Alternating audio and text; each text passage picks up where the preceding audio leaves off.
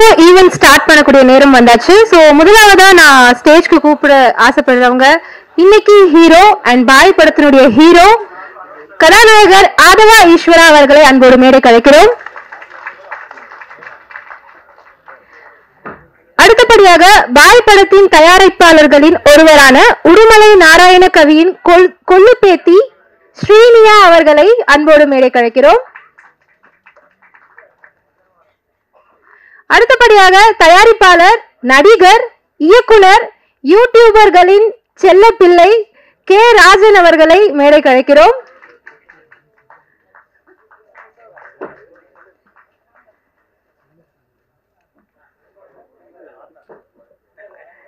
அடுத்தபடியாக படத்திலும் அதிரடி, மேடை பேச்சுகளிலும் அதிரடி சரவடியாக கருத்துக்களை முழக்கமிடும் இயக்குனர் பேரரசு அவர்களை அன்போடு மேடை கழைக்கிறோம்.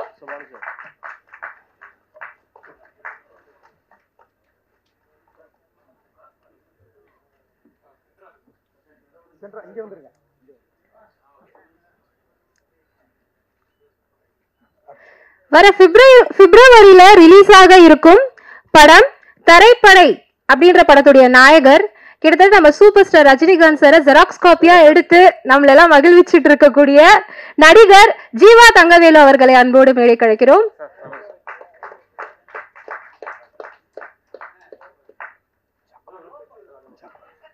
அடுத்தபடியாக கில்ட் தலைவர் ஜாகுவார் அவர்களை மேடை கழைக்கிறோம்.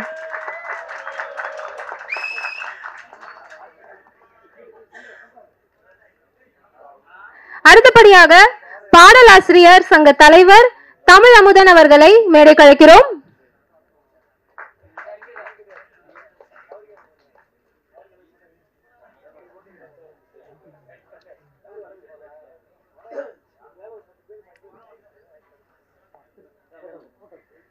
அடுத்தபடியாக தமிழ்நாடு பத்திரிகையாளர் சங்க தலைவர் DSR சுபாஷ் அவர்களை அன்போடு மேடை கழைக்கிறோம்.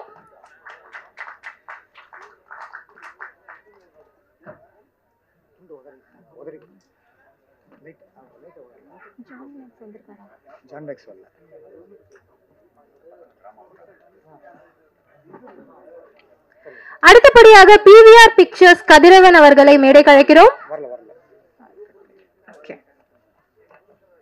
அடுத்தபடியாக படத்தின் வில்லன் நடிகர் சீமான் அப்பாஸ் அவர்களை மேடை கழைக்கிறோம்.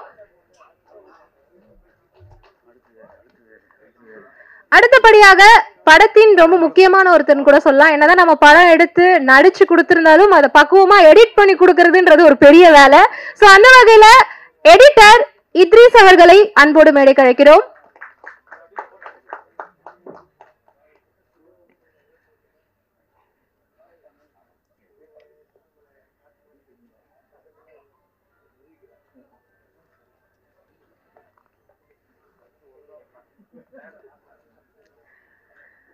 அடுத்தபடியாக கதை, திரைக்கதை, வசனம் இதெல்லாத்தையும் தாண்டி எல்லாத்துக்கும் இமோஷன் ஒன்னு கனெக்ட் பண்றது கண்டிப்பா மியூசிக் அப்படின்னு சொல்லலாம். சோ அந்த வகையில music director Jithan K Roshan அவர்களை அன்போடு மேடை கழைக்கிறோம்.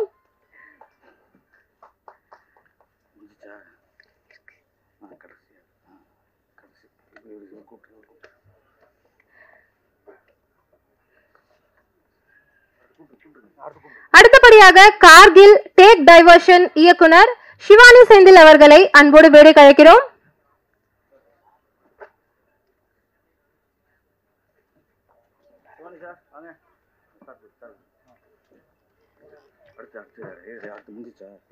இயக்குனர் ஸ்கிரீன் ஃபோக்கஸ்.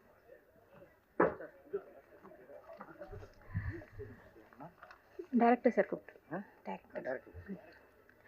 அடுத்தபடியாக என்னதான் ஷிப் நல்லபடியா போனாலும் அதுக்கு கேப்டன் ரொம்ப முக்கியம். சோ கேப்டன் ஆஃப் த ஷிப்னு கூட சொல்லலாம். பாய் படத்தின் இயக்குனர் கமலநாதன் புவன்குமார் அன்போடு மேடை கழைக்கிறோம்.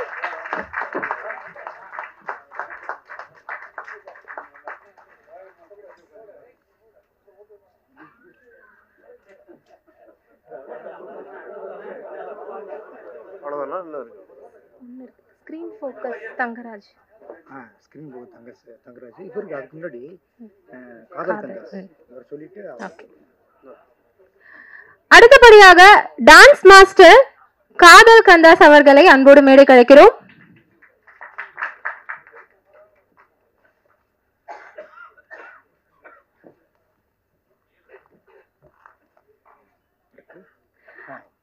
அடுத்தபடியாக ஸ்கிரீன் போக்கஸ் தங்கராஜ் அவர்களை அன்போடு மேடை கழைக்கிறோம்.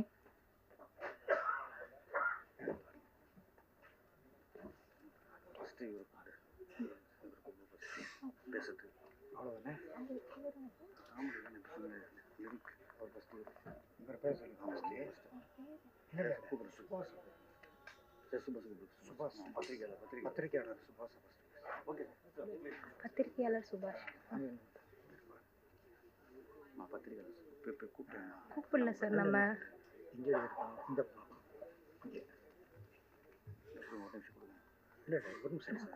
இருக்காரு.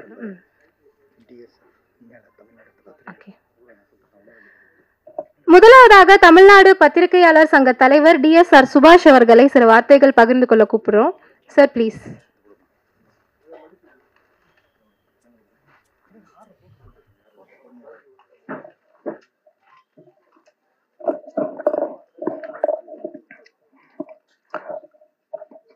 பாய் திரைப்பட முன்னோட்ட நிகழ்வுக்கு வருகை தந்திருக்கும் அனைவருக்கும் வணக்கம்.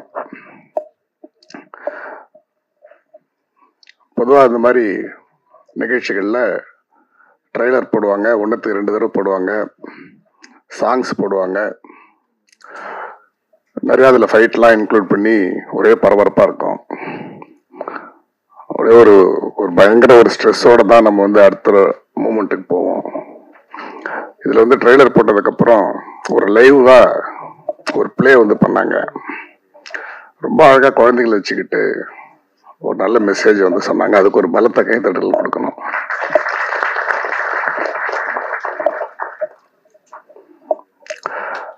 என்ன பேச கூப்பிட்டோன்னே ராஜன் சார் சொன்னார், என்ன ஊர் செட்டப்பா ஒன்று முதல்ல கூப்பிடுறாங்கன்னாரு. இந்த மாதிரி நிகழ்ச்சிகள்ல ரொம்ப ஈஸியான விஷயம் முதல்ல பேசுறது, ரொம்ப கஷ்டமான விஷயம் கடைசியில பேசுறது. அதனால ராஜன் சாரை கடைசியா பேசுவீங்க.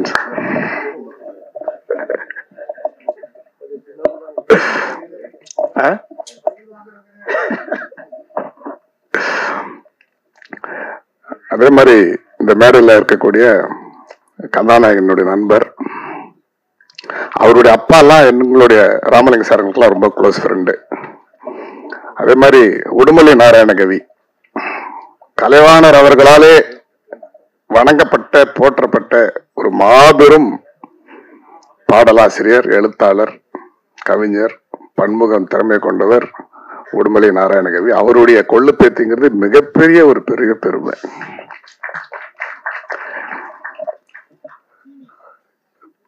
ஆயிரக்கணக்கான திருக்குறள், நம்ம எத்தனை திருக்குறள் இருக்கோ 1.25 அடியில் தான் திருவள்ளுவர் எழுதினார்.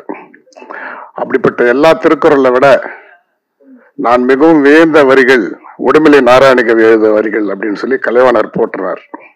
அப்படி ஒரு போற்றி அவர் எழுதிய வரி என்னன்னு சொன்னா, அரிசி தட்டுப்பாடு தமிழ்நாட்டில் வந்தப்போ அவர் எழுதினார், ஒரு ஜான் வயிறே இல்லாட்டா உலகனில் ஏது கலாட்டா, ஒரு ஜான் வயிறே இல்லாட்டா உலகனில் ஏது கலாட்டா, பசியே மனுஷனுக்கு வராட்டா ஏன் உசிரி வாங்குது பரோட்டா. எல்லாரும் வந்து கோதுமை மைதா இதுதான் சாப்பிடணுங்கிற ஒரு அழுத்தத்தை வந்து அன்றைய அரசு மக்கள்கிட்ட திணிச்சாங்க. அரிசி தட்டுப்பாடு வந்துச்சு. அதுல இருந்து பொங்கி எழுந்து வந்த விஷயங்கள் தான் அறிஞர் அண்ணா 3 படி லட்சியம் 1 படி நிச்சயம்ன்ற வாக்கு கொடுத்தாரு. ஆட்சிக்கு வந்ததுக்கு அப்புறம் கொங்கு மண்டலத்தை அதை நிறைவேற்றினார். அது காரணம் உடுமலை நாராயணகவி இருக்கக்கூடிய இடம் அது. அதுல இருந்து அந்த ரிசம்பிளன்ஸ் அது, அங்கதான் அதை நிறைவேற்றினார். பல வாக்குறுதிகள் கொடுத்த அண்ணா கடைசியில அதிகாரிகள்லாம் வந்து அவருக்கு ஒரு சார்ட், ஒரு லிஸ்ட் போட்டு கொடுத்தாங்க. கொங்கு மண்டலத்துல 1 மாசத்துக்கு இந்த அரிசி, 1 படி அரிசி, 3 படி இல்லை, 3 படி வந்து அவருடைய கனவா இருந்தது. சொன்னது முதல்ல 1 படி. அப்படி 1 படி இந்த கொங்கு மண்டலத்துல இத்தனை நாள் கொடுத்தா 1 மாசத்துக்கு இவ்வளோ ஆகும், 6 மாசத்துக்கு இவ்வளோ ஆகும், 1 வருஷத்துக்கு இவ்வளோ ஆகும், அப்புறம் கஜானா காலி ஆயிடும் அப்படின்றத ஃபுல்லா சொல்லி அண்ணா அவர்களுடைய கனவை அவர் கொடுத்த வாக்குறுதியினுடைய முதல் விஷயமே நிறைவேற்றாம தோல்வி அடைஞ்சது. ஏன் இதெல்லாம் சொல்றேன்னா, அன்றைய இவ்வளவு பெரிய ஒரு அரசியல் புரட்சிக்கெல்லாம் வித்திட்டவர் அவங்களுடைய கொள்ளு பேத்தி இந்த படத்துடைய கதாநாயகி. அவங்களுடைய கொள்ளு பேத்தி ஒரு கதாநாயகி கொங்கு மண்டலத்தில் வந்து இந்த படத்தில் நடிச்சிருக்கிறாங்க. எப்பேற்பட்ட படத்தில் நடிச்சிருக்காங்க அப்படின்னு சொன்னா, இன்றைய காலகட்டத்துல இன்றைய மக்களுக்கு ஒரு மிகப்பெரிய ஒரு அரசியல் ரீதியாக எல்லா ரீதியாக விழிப்புணர்வு ஏற்படுத்தக்கூடிய ஒரு கதை களத்தை வந்து புவன் வந்து உருவாக்கி இருக்கார். பாய் ஸ்லீப்பர்ஸில் அந்த ஒரு கான்செப்ட் சம்பந்தப்பட்ட ஒரு சமூகத்துக்கு ஒரு நல்ல விஷயத்தை சொல்லக்கூடிய ஒரு படத்துல உடுமலை நாராயணகவியுடைய கொள்ளு பேத்தி நடிக்கிறதுக்கு ஒரு வாய்ப்பு கிடைச்சிருக்குன்னா இது ஒரு பெரிய விஷயம். ப்ரொடியூசர் அவங்க தயாரிச்சிருக்கிறாங்கன்னு சொல்லும் போது நானே ராஜன் சார் பக்கத்துல உட்காந்துனால நடிகைன்னு நினைச்சிட்டேன். பேத்தி கொள்ளு பேத்தி ஏன்னா அவருடைய பேத்தி தான். ஏன்னா காமராஜர் வழியில வாழ்றவர் வந்து ராஜன் சார் ஒரு திரைப்பட தயாரிப்பாளர், இயக்குனர். அது மட்டும் இல்ல அவர் ஒரு மிகப்பெரிய கல்வியாளர். நிறைய இந்த படத்தை பத்தி பேசுறதுக்கு எல்லாருமே இருக்காங்க. ரெண்டு விஷயத்தை மட்டும் இந்த இடத்துல நான் சொல்லணும்னு விருப்பப்படுறேன். அதுல வந்து அழகா கேப்ஷன் போட்டிருக்காங்க, region is a political tool. S, இன்னைக்கு இந்த மேடையில பத்தி சொல்லணும்னா ரெண்டு பேரை பத்தி தான் சொல்லி வேணும், வழி இல்லை. என்னோட அதிகமா பேரரசு சார் பேசுவார் இதை பத்தி. ஒன்னு பெரியார், இன்னொன்னு அம்பேத்கர். சாமி கும்பிட்றவங்களுக்கு எதிரானவர் வந்து ஒரு பெரியார் இல்ல, கும்பிட்றா சாமின்னு சொன்னவங்களை எதிர்த்துவதான் பெரியார். சாமி கும்பிட்றவங்களெல்லாம் அவர் எதிர்த்தாரு, அது தப்பு. கும்பிட்றா சாமி என்று சொன்ன அடிமைத்தனத்தை எதிர்த்துவதான் பெரியார். 1956 செப்டம்பர் சரியா மாதம் ஞாபகம் இல்ல, அம்பேத்கருக்கு ஒரு மிகப்பெரிய கார் ஆக்சிடென்ட் நடந்துச்சு. பயங்கரமான ஆக்சிடென்ட். அந்த ஆக்சிடென்ட்ல மிகப்பெரிய ஆச்சரியம் என்னன்னு சொன்னா, அந்த கார் சுக்குநூறா நொறுங்குச்சு. ஆனால் அதில் இருந்து அம்பேத்கருக்கு ஒரு சிறு காயம் கூட ஏற்படல. அம்பேத்கர் வந்து சேஃப். அந்த விபத்துக்கு பிறகு அம்பேத்கரோட ஆட்டிடியூட் எல்லாமே மாறிடுச்சு. பொதுவா பாத்தீங்கன்னா அம்பேத்கர் யாருக்கிட்ட ரொம்ப விரும்பி பேசுவாரு, யாரை ரொம்ப என்கரேஜ் பண்ணுவாரு, யாரை பார்த்தா ரொம்ப சந்தோஷப்படுவாருன்னா, அவர் படிக்காத ஒரு புது புத்தகத்தை யாராவது கொண்டு வந்து அவர்கிட்ட கொடுத்தாங்கன்னா அவர் ரொம்ப சந்தோஷமாயிடுவார். அவங்க கிட்ட ரொம்ப நேரம் பேசுவார். இந்த புத்தகம் என்ன புத்தகம் இது, இந்த புத்தகம் உனக்கு எப்படி தெரியும், இது உனக்கு எப்படி கிடைச்சது, யார் இந்த மாதிரி. அப்படிப்பட்ட அம்பேத்கர் எத்தனை பேருக்கு தெரியும்னு தெரியாது. இருக்கிற தலைவர்கள்லயே தினமும் 2 மணிக்கு படுத்து 5 மணிக்கு எழுந்த ஒரே தலைவர் அம்பேத்கர் தான். 3 மணி நேரம் மட்டுமே தூங்கினார் வாழ்க்கையில. 21 மணி நேரமும் படிச்சுக்கிட்டு, எழுதிக்கிட்டு, பேசிக்கிட்டு, சிந்திச்சுக்கிட்டு இருந்தவர் அம்பேத்கர். அப்படிப்பட்ட அம்பேத்கர் இந்த விபத்துக்கு பிறகு யாரோடுமே பேசல, சாப்பிடல, அந்த 2-3 மணி நேரம் கூட சரியா தூங்கல.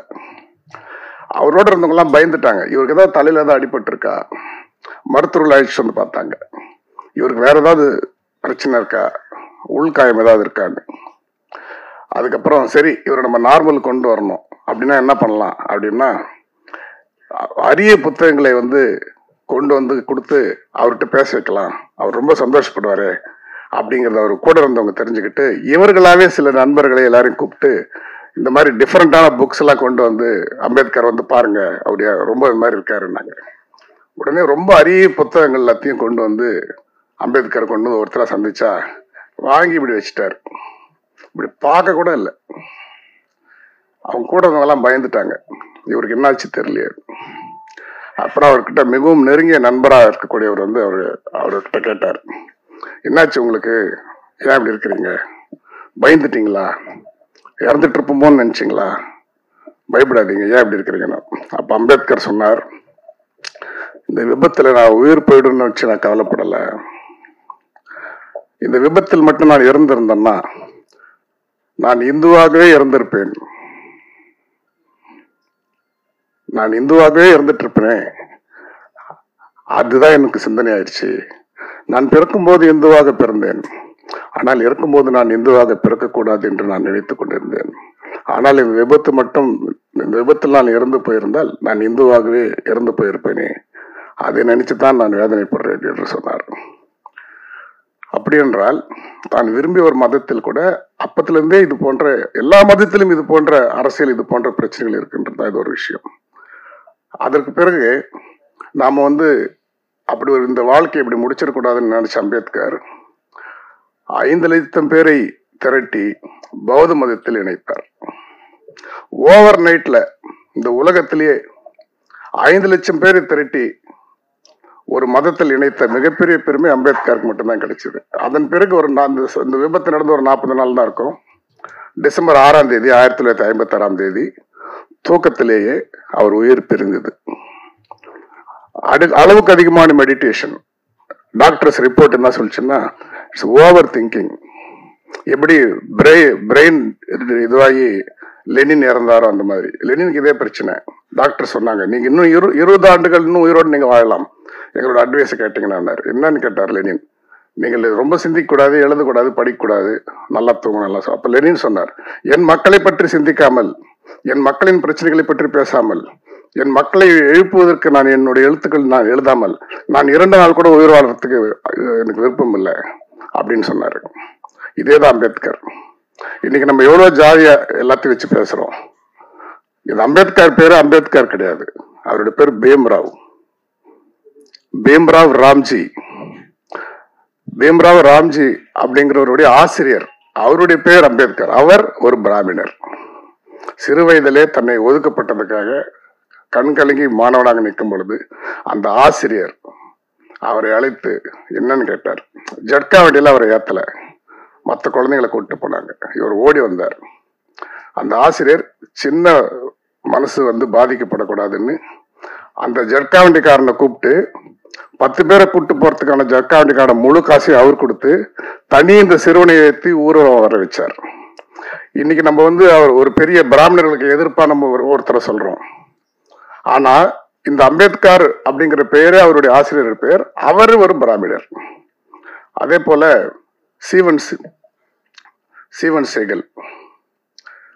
சீகன் பால் முதலாக இந்தியாவிற்கு வந்த கிறிஸ்துவர். தரங்கம்பாடிக்கு வந்தார். பிரிண்டிங் மிஷின் அவர் தான் கொண்டு வந்தாங்க. வரும்போதே அந்த புயல் மழையில அதை கொண்டு வந்த டெக்னீஷியன்லாம் இறந்துட்டாங்க. மிஷின் மட்டும் சேர்ந்துச்சு. ஸோ இங்க வந்ததுக்கு அப்புறம் அவர் அதை எடுத்து எல்லாத்தையும் ரெடி பண்ணார். 5000 வகையான அச்சுக்களை தயார் செய்தார். கிறிஸ்துவ மதத்தை பரப்ப வந்த சீகன் பால் இங்க தமிழ் கத்துக்கிறார், இலக்கியம் கத்துக்கிறார். கிறிஸ்துவ மதத்தை பரப்ப வந்த சீகன் பாலுக்கு தமிழ் சொல்லிக் கொடுத்து எல்லாம் சொல்லிக் கொடுத்தவர் யார் என்றால் 2 பேர் தரங்கம்பாடியை சேர்ந்தவர். அந்த 2 பேர் பிராமணர்கள் 2 பேர் அவருக்கு சொல்லிக் கொடுத்தாங்க. அப்போ கடவுளை பற்றி மதத்தை பற்றி சொல்ல வந்தவர் இங்க கடவுளை பற்றி சொல்வதோடு மிகவும் முக்கியமான விஷயம் கல்வியை சொல்லித்தர வேண்டும் சொல்லி முதலா ஸ்கூல் ஆரம்பிச்சார் சீகன் பால். தரங்கம்பாடியில கல்வி கொடுத்தார். முதல்ல கோ எஜுகேஷன் கொடுத்தார். விவேகானந்தர் இந்து மதத்தை உலகம் முழுக்க பரப்பிய விவேகானந்தர், இந்து மதத்தின் அடையாளமாக பார்க்கிற விவேகானந்தர், அவரை வெளிநாட்டுக்கு அனுப்பியவர் யார்? இஸ்லாமியர். ஏன் சொல்றேன்னு சொன்னா இவர்கள் எல்லாம் ஒன்றாக இணைந்து பிணைக்கப்பட்ட விஷயங்கள் தான் எல்லாம். யாரும் இல்லாமல் யாரும் இல்லை. ஒரு குழந்தை இன்னைக்கு பெர்ஃபார்ம் பண்ணிச்சு, பார்த்தோன்னே எனக்கு குயிலி ஞாபகம் வந்துச்சு. இன்னைக்கு சுதந்திர போராட்டத்துல வேர்நாச்சியார்லேருந்து ஜான்சிரான்லேருந்து நம்ம எவ்வளவு பேர் எடுத்துக்கிறோம், எத்தனையோ ஹியூமன் பாம் சொல்றோம். இந்த உலகில் முதல் ஹியூமன் பாம் யாரு? தாழ்த்தப்பட்ட வகுப்பை சேர்ந்த குயிலி. வேர்நாச்சியார் படையில் இருக்க குயிலி தன் உடம்புகள் பூரா எல்லாத்தையும் கட்டிக்கிட்டு போயிட்டு அவங்கள முதல்ல தகர்த்த ஒரு ஃபர்ஸ்ட் மனித வெடிகுண்டு யாரு? இன்னைக்கு மனித வெடிகுண்டுகள் எதற்காக பயன்படுகிறது? குயிலி எதற்காக பயன்பட்டாங்க? ஒரு மிகப்பெரிய யாராலையும் எதிர்க்க முடியாத ஒரு மிகப்பெரிய ஆங்கிலேயர்களோட படைய அதை தகர்த்தவர்கள் குயிலி. ஹியூமன் பாம்புங்கிறவங்க அப்படித்தான். ஆனா இன்னைக்கு ஹியூமன் பாம்பா இருக்கிறதெல்லாம் அப்படியா இருக்கு? நம்ம இந்த காட்சியில பார்த்த மாதிரி சம்பந்தமில்லாத ஒரு 7 பேர் பாதிக்கப்பட்டிருக்கிறார்கள். எப்படிலாம் இந்த இடத்துல இருக்கு. இதெல்லாம் வலியுறுத்தி பவன்குமார் ஒரு கான்செப்ட் பண்ணியிருக்காரு. இது உண்மையிலே இங்க எல்லாம் இந்த இடத்த பொறுத்த வரைக்கும் இப்ப கூட இஸ்ரேல் பாலஸ்தீன வாரெல்லாம் இருக்கு. ஆனா இந்த இந்த இந்தியாவுக்குள்ள எந்த விதமான அந்த ஒருத்தரை கொல்றதோ செய்யறதோ அதெல்லாம் ஷேர் பண்ண வேண்டிய அவசியம் கூட இல்லை. ஏன்னா இங்க எல்லாரும் ஒன்றாகத்தான் இருக்கிறார்கள். இஸ்லாமியர், கிறிஸ்தவர்கள், இந்துக்கள் எல்லாரும் சகோதர சகோதரர்கள் எல்லாருமே ஒன்னாதான் வாழ்ந்துகிட்டு இருக்காங்க, சந்தோஷமா தான் இருக்கிறாங்க. அவர்களை வைத்து சிலர் அரசியல் ஆதாயத்துக்காகத்தான் எல்லாம் செய்யறாங்க. இப்ப கூட ஜனவரில ராமர் கோயில் திறக்க போறாங்க. அதுல என்னென்ன கலவரத்தை யார் யார் என்னென்ன இது சதி பண்ணி இந்த பண்ண போறாங்கன்னு தெரியல. உண்மையிலே ஒரு இஸ்லாம் தீவிரவாதி அப்படின்னு சொல்றாங்கன்னா அவர் உண்மையிலே இஸ்லாமியராக இருக்க முடியாது. ஏனென்றால் அவர் குரான் படித்தவராக இருந்தால் அவர் அந்த கலவரத்தில் ஈடுபட மாட்டார். ஒரு கீதை படித்தவராக இருந்தால், அவர் உண்மையான இந்துவாக இருந்தால் அவர் அந்த போல கலவரத்தில் ஈடுபட மாட்டாங்க. அதே போல் கிறிஸ்துவன். இப்படிப்பட்ட ஒரு விஷயத்தை மையப்படுத்தி பவன்குமார் அவர்கள் ஒரு படத்தை ரொம்ப அழகா செஞ்சிருக்காரு. என்னுடைய பிஆர்ஓ சரவணனுக்கெல்லாம் அந்த இடத்துல நன்றி சொன்ன. இவ்வளவு பேரை கேதர் பண்ணியிருக்காரு. இசையமைப்பாளர் அவர் தான் ஒரிஜினல் மியூசிக் ஸ்கோர்னு போட்டிருங்க. அவர் பாருங்க எங்கேயோ போய் அவர் அமைதியாக உட்காந்துருக்காரு. கூப்பிட்டதுக்கு அப்புறம் தான் வராரு. இந்த நிகழ்ச்சியினுடைய முக்கியமான கதாநாயகம் அவங்கெல்லாம். இன்னைக்கு ஊடகங்கள்ல இருக்கவங்களுக்கு நம்மளுடைய பத்திரிகை சொந்தங்களுக்கு நான் ஒரு வேண்டுகோள் வைக்கிறேன். இது போன்ற ஒரு சமூகம் சார்ந்த ஒரு விஷயத்த ரொம்ப போராடி ஒரு கஷ்டப்பட்டு இந்த மாதிரி ஒரு படத்தை கொண்டு வராரு. நம்ம எல்லாருமே சேர்ந்து அவங்களுக்கெல்லாம் சப்போர்ட் பண்ணணும் அப்படின்றத கேட்டுக்கிட்டு எனக்கு முதலில் பேச வாய்ப்பளித்த அனைவருக்கும் நன்றி கூறி விடுபடுகிறேன். நன்றி, வணக்கம். Thank you sir. அண்ட் இன்னும் முக்கியமான ஒரு 2 பேரை மேடை கழைக்க வேண்டிய நேரம்னு நினைக்கிறேன்.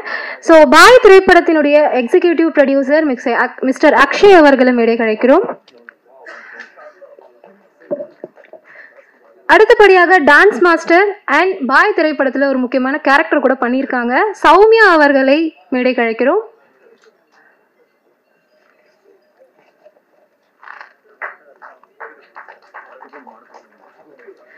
அடுத்தபடியாக பாடலாசிரியர் சங்க தலைவர் தமிழ் அமுதன் அவர்களை ஓரிரு வார்த்தைகள் பேச அழைக்கிறோம். அனைவருக்கும் வணக்கம். அழைக்கும் போதே ஓரிரு வார்த்தைன்னு சொல்லிட்டாங்க. ஆனா எனக்கு முன்னாடி பேசிய அண்ணன் மிகச்சிறந்த பேச்சாளர்.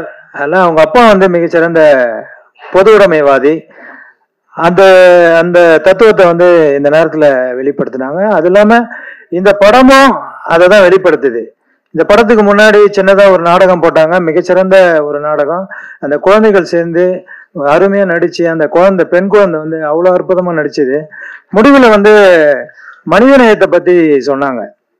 91ல நம்ம திருவள்ளிக்கேணில ஒரு மத கலவரம் நடந்த போது நான் ஒரு கவிதை எழுதியிருந்தேன். மத கலவர களத்தில் செருப்புகள் மட்டும் ஒன்றாக கிடந்தன, மனிதர்கள் பிரிந்து பிரிந்துன்னு ஒரு கவிதை எழுதியிருந்தேன் நான். அந்த கவிதை அந்த நேரத்துல ரொம்ப பேசப்பட்ட ஒரு கவிதை. எல்லா கவிதையுமே மனிதநேயத்தை வலியுறுத்தி தான் நான் எழுதுறேன். அப்படிதான் திரைப்படங்களையும் எழுதிட்டு இருக்கேன். இந்த திரைக்குழுல இருக்கிற எல்லாருக்கும் என்னுடைய வாழ்த்துக்கள் தெரிவிச்சுக்கிறேன். முக்கியமா ஆதவன் எனக்கு பல வருஷமா நண்பரு. அவருடைய நண்பர் பாலு கிட்டத்தட்ட நான் சினிமா முயற்சி பண்ணும்போது இயக்குனர் சங்கத்துல அவர் ஒரு பொறுப்புல இருந்தாரு. அப்போ என்னை கை தூக்கி என்னை எல்லா இடத்துக்கும் கூட்டிட்டு போனவர் தான் நண்பர் பாலு. எங்க இருக்காரு? அவருடைய அழைப்புக்காக தான் இங்க வந்தேன். மிக்க மகிழ்ச்சி. இந்த படம் மிகப்பெரிய வெற்றியடைய என்னுடைய வாழ்த்துக்கள். நன்றி, வணக்கம். Thank you sir. அடுத்தபடியாக எடிட்டர் இட்ரிஸ் அவர்களை பேச அழைக்கிறோம்.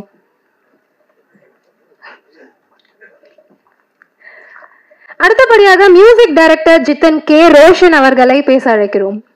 Please sir.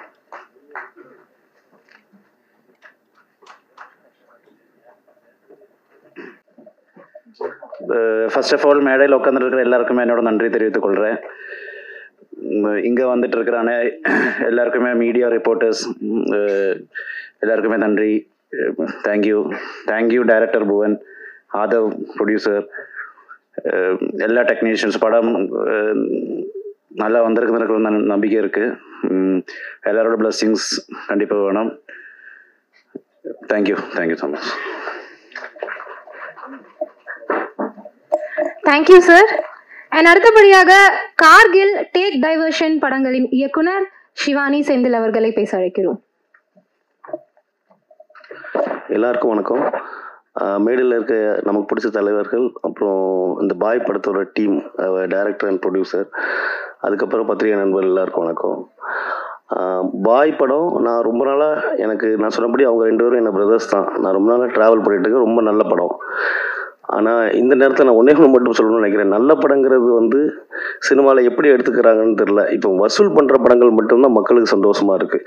ஆனால் இந்த நல்ல படத்தை நம்ம எங்கே கொண்டு போய் சேர்க்கறது, அதை நம்ம நல்ல படத்தை எங்கே கொண்டு போய் சேர்க்கறதுன்னு தெரியல. சினிமா எல்லாருக்கும் பிடிக்கும். ரொம்ப கஷ்டப்பட்டு அதுக்காக சினிமாவில் நான் கஷ்டம்னு சொல்கிறது காலம்தான். ஒருத்தன் படம் எடுக்கணும், டைரக்டர் ஆகணும், ஆர் ப்ரொடியூசர் ஆகணும், ஆக்டர் ஆகணும்னு நினச்சாங்கன்னா காலங்கள் தாண்டி வரணும். அது குடும்பத்தில் எல்லாத்துக்கும் ஒரு கஷ்டம் இருக்குது. கஷ்டத்தை கூட ஈஸியாக தாங்கிடலாம். அதுக்கப்புறம் நமக்கு தேவையே படாத அவமானம்னு சேரும். அது தாங்கிறது ரொம்ப கஷ்டம். அதையும் தாண்டி ஒரு படத்தை ரிலீஸ், இந்த மாதிரி ஒரு ட்ரெய்லர் லான்ச், இது ஒரு பெரிய சந்தோஷம் தான் நினைப்போம். ஆனால் இதுக்கு அப்புறம் கிடைக்கக்கூடியது என்னன்னு யாருக்குமே தெரியாது. ஒரு படத்தை ஜெயிக்கிறதுங்கிறது என்ன நல்ல படம் தான். அதுக்கப்புறம் அது எங்கே போய் சேருது, எப்படி சேருது, அந்த பணம் திரும்பி வருதான்னு கேட்டால் யாருக்குமே தெரியாது. 100ல் 1 படம் தான் ஜெயிக்குது. ஆனால் அந்த படமும் நல்ல படமான்னு கேட்டால் வசூல் கிடச்சிரும், ஆனால் ஜெயிக்கிறது கிடையாது. ஸோ இது இந்த மாதிரி ஒரு சினிமாவோட கஷ்டத்தை தீர்க்க முடியுமான்னு தெரில. ஆனால் அதை பற்றி பேசிட்டா இருப்போம். எப்பமா ஒரு நாள் தீரும். அது வரைக்கும் நம்ம கஷ்டப்பட்டு படம் எடுக்கவங்க எடுத்துகிட்டே தான் இருப்பாங்க. இந்த படம் ஜெயிக்கிற நம்பிக்கையில் இருக்கிறோம். கண்டிப்பாக ஜெயிக்க எல்லாரும் ட்ரை பண்ணுவோம். தேங்க்ஸ். Thank you sir. அடுத்தபடியாக படத்தின் வில்லன் நடிகர் சீமான் அப்பாஸ் அவர்களை பேச அழைக்கிறோம்.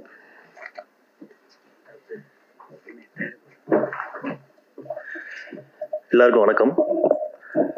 இந்த வாய்ப்பை கொடுத்த டைரக்டர் புவன் சாருக்கு ரொம்ப நன்றி, ஆதவ் சாருக்கு ரொம்ப நன்றி, எல்லாருக்கும் நன்றி. வணக்கம். Thank you sir.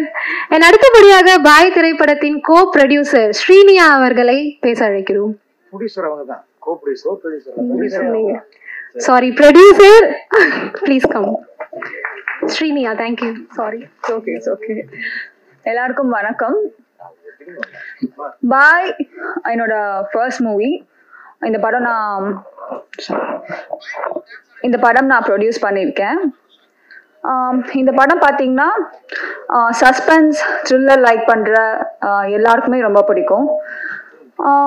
இந்த படத்தில் நிறையா ட்விஸ்ட், நிறைய இன்ட்ரெஸ்டிங் சீன்ஸ், நிறைய க்யூட் ட்விஸ்ட் எல்லாம் இருக்கு. அது மட்டும் இல்லாமல் இந்த சொசைட்டியில் நடந்துட்டு இருக்கிற இனிமே நடக்க போகிற ஒரு சில விஷயங்கள், அது வேற மாதிரி நடந்தா எப்படி இருக்கும், அந்த மாதிரி ஒரு சில விஷயங்கள்லாம் நாங்க இந்த படத்துல பதிவு செஞ்சிருக்கோம். ஐ திங்க் இது தமிழ் சினிமாக்கு கண்டிப்பா ஒரு புது படைப்பா தான் இருக்கும். கண்டிப்பா எல்லாரும் நீங்க பாருங்க, ரியலைஸ் பண்ணுவீங்க. அப்புறம் I would like to thank my team. எல்லாருமே ரொம்ப ஹார்ட் ஒர்க் பண்ணாங்க. டிஃபிகல்ட் டைம்ஸ்ல எல்லாரும் ரொம்ப கோஆர்டினேட் பண்ணாங்க. So it's very big thing. யாருமே எதுவுமே சொல்லாம கஷ்டப்படாம whatever we asked they did. It was so nice of them. And thanks for the media, the guests and all the respected people to come here. Thank you so much.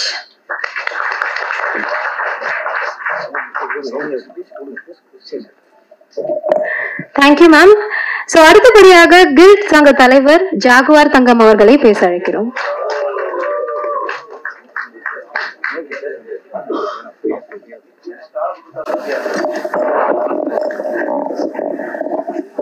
வந்திருக்கும் அனைவருக்கும் வணக்கம். மேடையில் இருக்கும் அனைத்து பெரியவர்களுக்கும் பத்திரிகை நண்பர்களுக்கும் என் உயிருக்கு நிகரான தமிழ் மக்களுக்கும் நன்றி கலந்த வணக்கத்தை தெரிவிச்சுக்கிறேன். பாய் அதான் அப்படின்னு சொல்லலாம், அப்படின்னு சொல்லிக்கிறேன். ப்ரொடியூசர் எங்கள் கில்டு மெம்பரு அடிக்கடி வருவாங்க. டைரக்டரும் மிக திறமையான மனிதர். இந்த டைட்டிலுக்கு ரொம்ப கஷ்டப்பட்டு இஷ்டப்பட்டு வாங்கிட்டாரு. ஆனால் நான் சொன்னேன், ஒரு டைரக்டர் டேலண்ட்டை பார்த்து அப்பவே சொன்னேன், இந்த படம் பெருசாக இருக்கும் சார் அப்படின்னேன். ட்ரெய்லர் பார்க்கும்போது சொல்லுது ஒரு பெரிய வெற்றி படம் நிச்சயமா, அதில் எந்த மாற்று கருத்தும் கிடையாது. ஹீரோ ரொம்ப பிரமாதமாக நடிச்சிருக்காரு, உண்மையிலே சந்தோஷம். அதேமாதிரி வில்லன் நடிகர் அற்புதமாக நடிச்சிருக்காரு. அதில் எல்லாருமே அவங்கவுங்க வேலையை நல்லா பார்த்துருக்காங்கன்னு நினைக்கிறேன். அது ட்ரெய்லர்லேயே தெரிஞ்சிருச்சு. படம் வெற்றி படம் அப்படிங்கிறது தெரிஞ்சிருச்சு. நிச்சயமாக இந்த டீம் பெரிய வெற்றி பெறணும் அப்படின்னு மனமாற வேண்டுறேன். ராஜன் சார் வந்திருக்காங்க. ரொம்ப அற்புதமாக ஒன்று மனிதர், எல்லாருக்கும் உதவி பண்ணுறது அவர் குறிக்கோள். டிஎஸ்ஆர் சுபாஷ், அவர் மண்டையில் கம்ப்யூட்டர் வச்சுருக்காரு, கம்ப்யூட்டரே எவரு வேணான்னு தெரில, எந்த இதையும் எடுத்து எடுத்து பேசுகிறாரு. சரி வேண்டாம், அந்த மேட்ரு வேண்டாம். அப்போ அது நம்ம பேரரசர் பேரரசர் அவர் பேசுகிற கேட்கத்தான் எல்லாருக்கும் நல்லா இருக்கும். ரொம்ப அற்புதமாக பேசும். ஜீவா சார் உண்மையிலே பெரிய மனம் படைத்தவர் ஜீவா. எல்லாரும் வந்திருக்கீங்க, ரொம்ப வாழ்த்துக்கள். இந்த படம் மிகப்பெரிய வெற்றி படம் அடையணும். எடிட்டர் பேசவே மாட்டேன்ட்டாரு. கேட்டால் எங்கள் வீட்லேயே எடிட் பண்ணி தான் சார் பேசுவாங்கிறாரு. அந்த மாதிரி பேசுவாராம். மியூசிக் டைரக்டர் அற்புதமாக பேசினார். வில்லன் தான் ரொம்ப அழகாக பேசினார். ரொம்ப சந்தோஷம். இந்த படம் பெரிய வெற்றி அடையணும். இதில் இந்த குழந்தைங்க வந்து நடித்தாங்க. இந்த குழந்தைங்கள ஒரு கைத்தட்டு தட்டுங்க. பிரமாதமாக நடித்தாங்க, எல்லாருமே நல்லா பண்ணாங்க. அவங்க அப்பா அம்மா கொடுத்து வச்சவங்க நினைக்கிறேன். அதில் அப்பா அம்மா மறக்காதீங்கப்பா. ஏன்னா நடிக்கிறவங்க அப்பா அம்மா மறந்துடுவாங்க. நன்றியே கிடையாது இந்த நாட்டில் வந்து. நான் இப்போ தான் இப்போ சுபாஷாட்ட சொன்னேன், இப்போ வந்து மிருகங்களுக்கு தான் நிறையா நன்றி உணர்வு இருக்குது, மனிதர்களுக்கு நிறையா பேர் கம்மியாயிடுச்சு. நீங்கள் எதனா ஒரு உதவி பண்ணால் கூட பாத்திரம் அறிஞ்சு பிச்சை போடுன்னு அந்த காலத்தில் சொல்லி வச்சாங்க. பாத்திரம் அறியாமல் பிச்சை போட்டால் பெரிய கஷ்டம். ஏன்னா யாரு நல்லவன் யாரு கெட்டவனு தெரியாது, துரோகி நிறைய பேர் இருப்பான். இப்போ எவனால வளர்ந்துக்கிட்டு தான் அவன் காலை பிடிச்சி நண்டுக்காக தெரியும்ல, ஒரு நண்டு மேலே ஆச்சுன்னா அடுத்த நண்டு எழுத்து கீழே விட்டுரும். போங்கடா ஒரு படம் எல்லாம் சேர்ந்து சாகும். அந்த மாதிரி நன்றி இல்லாத மனிதர்கள். இப்போ யூடியூப்ல எல்லாம் பார்த்தோன்னா ஒரு மீனை ஒருத்தர் பிடிச்சி வைக்கிறாரு, அந்த மீனை காப்பாற்றணுன்னே அந்த மீனை தண்ணிக்குள்ள விடுது நாய். என்ன ஒரு பூனைக்குட்டி வந்து பாடுது, பூனைக்குட்டி. அந்த மாதிரி இன்னைக்கு வந்து எல்லா மிருகங்களும் வந்து நன்றி உள்ளதான் ஆயிடுச்சு, மனிதர்கள் வந்து நன்றி கம்மியாயிடுச்சு. எனக்கு தெரிஞ்சு இந்த படைப்பு ரொம்ப சிறப்பாக படைச்சிருந்தாங்க. வெடிகுண்டு மேட்டரை சொன்னாங்க. அதில் வந்து சொன்னாங்க யாரோ ஒருத்தர் வெடிக்கிறதுக்கு இந்த மாதிரி மன்னிப்பு கேட்டுச்சு. அந்த தம்பி மன்னிப்பு கேட்டாப்புல. அது மனிதர்களாக இருந்தால் வெடிகுண்டு வைக்க மாட்டாங்க. ஏன்னா அவனுக்கும் ஒரு குடும்பம் இருக்கும், அந்த குடும்பத்தை அவன் பார்க்கறது இல்லை, பார்க்கறது இல்லையா தெரில. ஆனால் அரசாங்கம் என்ன பண்ணும், வெடிகுண்டு எவன் வைக்கிறானோ அவன் குடும்பத்தை முதல்ல போடணும். அப்படின்னா அவன் வந்து வெடிகுண்டு வைக்க மாட்டான். கொஞ்சம் பாசம் இருக்கும் அவனுக்கு. அவன் புள்ள இருக்கு, அவங்க அம்மா இருக்காங்க, பொண்டாட்டிப்பாங்க, பாசம் இருக்கும். ஆனால் அந்த இதெல்லாம் மூளை சாவலவை அப்படின்னு பண்ணி வெடிகுண்டு வைக்க சொல்லுவாங்க. ஆனால் வெடிகுண்டு வைக்கிறதுனால எவ்வளோ நஷ்டம், எவ்வளோ பெரிய பெரிய ஆளை வர வேண்டியவங்களாம் எவ்வளோ பேர் நஷ்டங்கிறது நம்ம மாதிரி தெரியும். நம்ம நிறைய பார்த்துருக்கோம், தெரியும். என் படம் கூட இந்தியான்னு ஒரு படம் ஷூட் முடிச்சுட்டேன். எனக்கு அது சம்மந்தமான படம் தான். இப்படி இதுவும் ரொம்ப அற்புதமாக பண்ணியிருந்தாங்க. அதில் வந்து ஹீரோ பேசுகிற டைலாக்லாம் அற்புதமாக இருந்துச்சு. டைரக்டர் தான் பாராட்டு சொல்லணும், தைரியமாக எடுத்துருக்கீங்க. உண்மை எதிர்ப்பு இருக்கா எதிர்ப்பு இல்லையா தெரியல எனக்கு, ஆனால் தைரியமாக இருக்குங்க. அவங்களே உங்களுக்கு டைரக்டர் ஒரு கைத்தட்டல் காட்டுங்க சார். உண்மையிலே ஒரு நிமிஷம்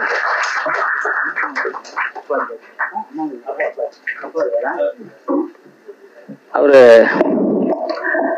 உண்மையிலே டைரக்டரோட அப்பாவும் இருக்காங்களா சார், பாராட்டுதல் சார் எங்கே இருந்தாலும் உங்களுக்கு. ஏன்னா உண்மையிலே ஒரு திறமையான ஒரு டைரக்டர் அவரை கொடுத்துருக்கீங்க தமிழ் சினிமாவுக்கு. நிச்சயமா நான் சொல்லிக்கிட்டே இருப்பேன் அவர்கிட்ட. நான் இந்த இடத்துல சொல்ல, ஆஃபீஸ்லேயே சொல்லுவேன். அவர் பேசும்போது அவர் பார்க்கும்போது ஒரு எல்லாமே எனக்கு தெரியும். அதனால இந்த படம் பார்க்கும்போது நான் நினைச்சேன் நிச்சயமா பெரிய வெற்றி படங்கிறதுல எந்த மாற்று கருத்தும் கிடையாது. ஹீரோ அடிக்கடி வருவார். அவர் ஹீரோ வந்து அதை வந்து என்ன சொல்றது, அவ்வளோ அற்புதமா ஒரு நடிகர். உடம்பு அப்புறமா பாதுகாப்பாக வச்சிருக்காரு சார். இப்படியே வச்சுக்கணும், இதே மாதிரி வச்சுக்கணும். ஏன்னா புரட்சி தலைவர் எம்ஜிஆர் அவர்கள பாடி எப்படி வச்சிருந்தாரு அது வேணும். அவர் இறக்குற வரைக்கும் உடம்பு அப்படிதான் வச்சிருந்தாரு. உடம்பு நல்லா வச்சிருக்காரு சார். அவரு இலைக்குன்னா என்ன மாதிரியா, என்ன விட ஸ்லிமாவா சார்? என்னையே இழைச்சிட்டாங்கிறாங்க. வயசு 72 தான் சார். அதுக்கு என்ன பண்றது, நான் ஒழுக்கமா இருக்கேன், சினிமாவில் இருக்கேன். இன்னைக்கு வரைக்கும் டீ சாப்பிடல, வெத்தலை பாக்கு போட மாட்டேன், தண்ணி அடிக்க மாட்டேன்.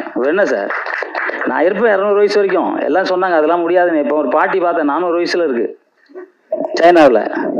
உண்மைதான். ஏன் நம்ம சராசரி 120, எல்லாருக்கும் மனுஷன் உயிர் வந்து 120 கடவுள் படைச்சது. 500 வருஷம் எப்படிங்க இருக்கு? ஒருத்தர் என்ன கூட போட்டான், இவர் 500 வருஷம், நான் என்ன 200 வருஷம் வாழ்வாருன்னு. டேய் உன் பரம்பரையே போயிருக்கோண்டா, நான் இருப்பேன் இப்போ. ஏன்னா மூச்சு காற்றை எங்கே நிறுத்தணும், மூச்சு காற்றை எவன் ஜாஸ்தி விடணும் அவன் போயிடுவான், அவ்வளோதான். அதை எங்கே உள்ள நிறுத்தணுங்கிறத தெரிஞ்சுக்கிட்டவன் பொழைச்சிக்குவான், அவ்வளோதான். அதான் சித்தர் வழிபாடு. சித்தர்கள் நிறைய பேர் இறந்துட்டாங்கன்னா உள்ள சமாதி இப்போ கூட பழனி பக்கத்தில் ஒருத்தரை ஒரு 100 வருஷத்துக்கு அப்புறம் எடுத்தாங்க, உயிரோட இருந்தார். நிறைய யூடியூப்லலாம் பார்த்துருப்பீங்க.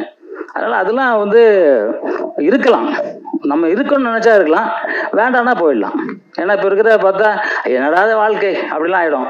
ஏன்னா நிறைய துரோகிகளாக இருப்பாங்க, எங்கே பார்த்தாலும் துரோகிகள். திரும்ப அந்த பக்கம் ஒருத்தர் கத்தி வச்சுருப்பான், அப்படி அநியாயமா.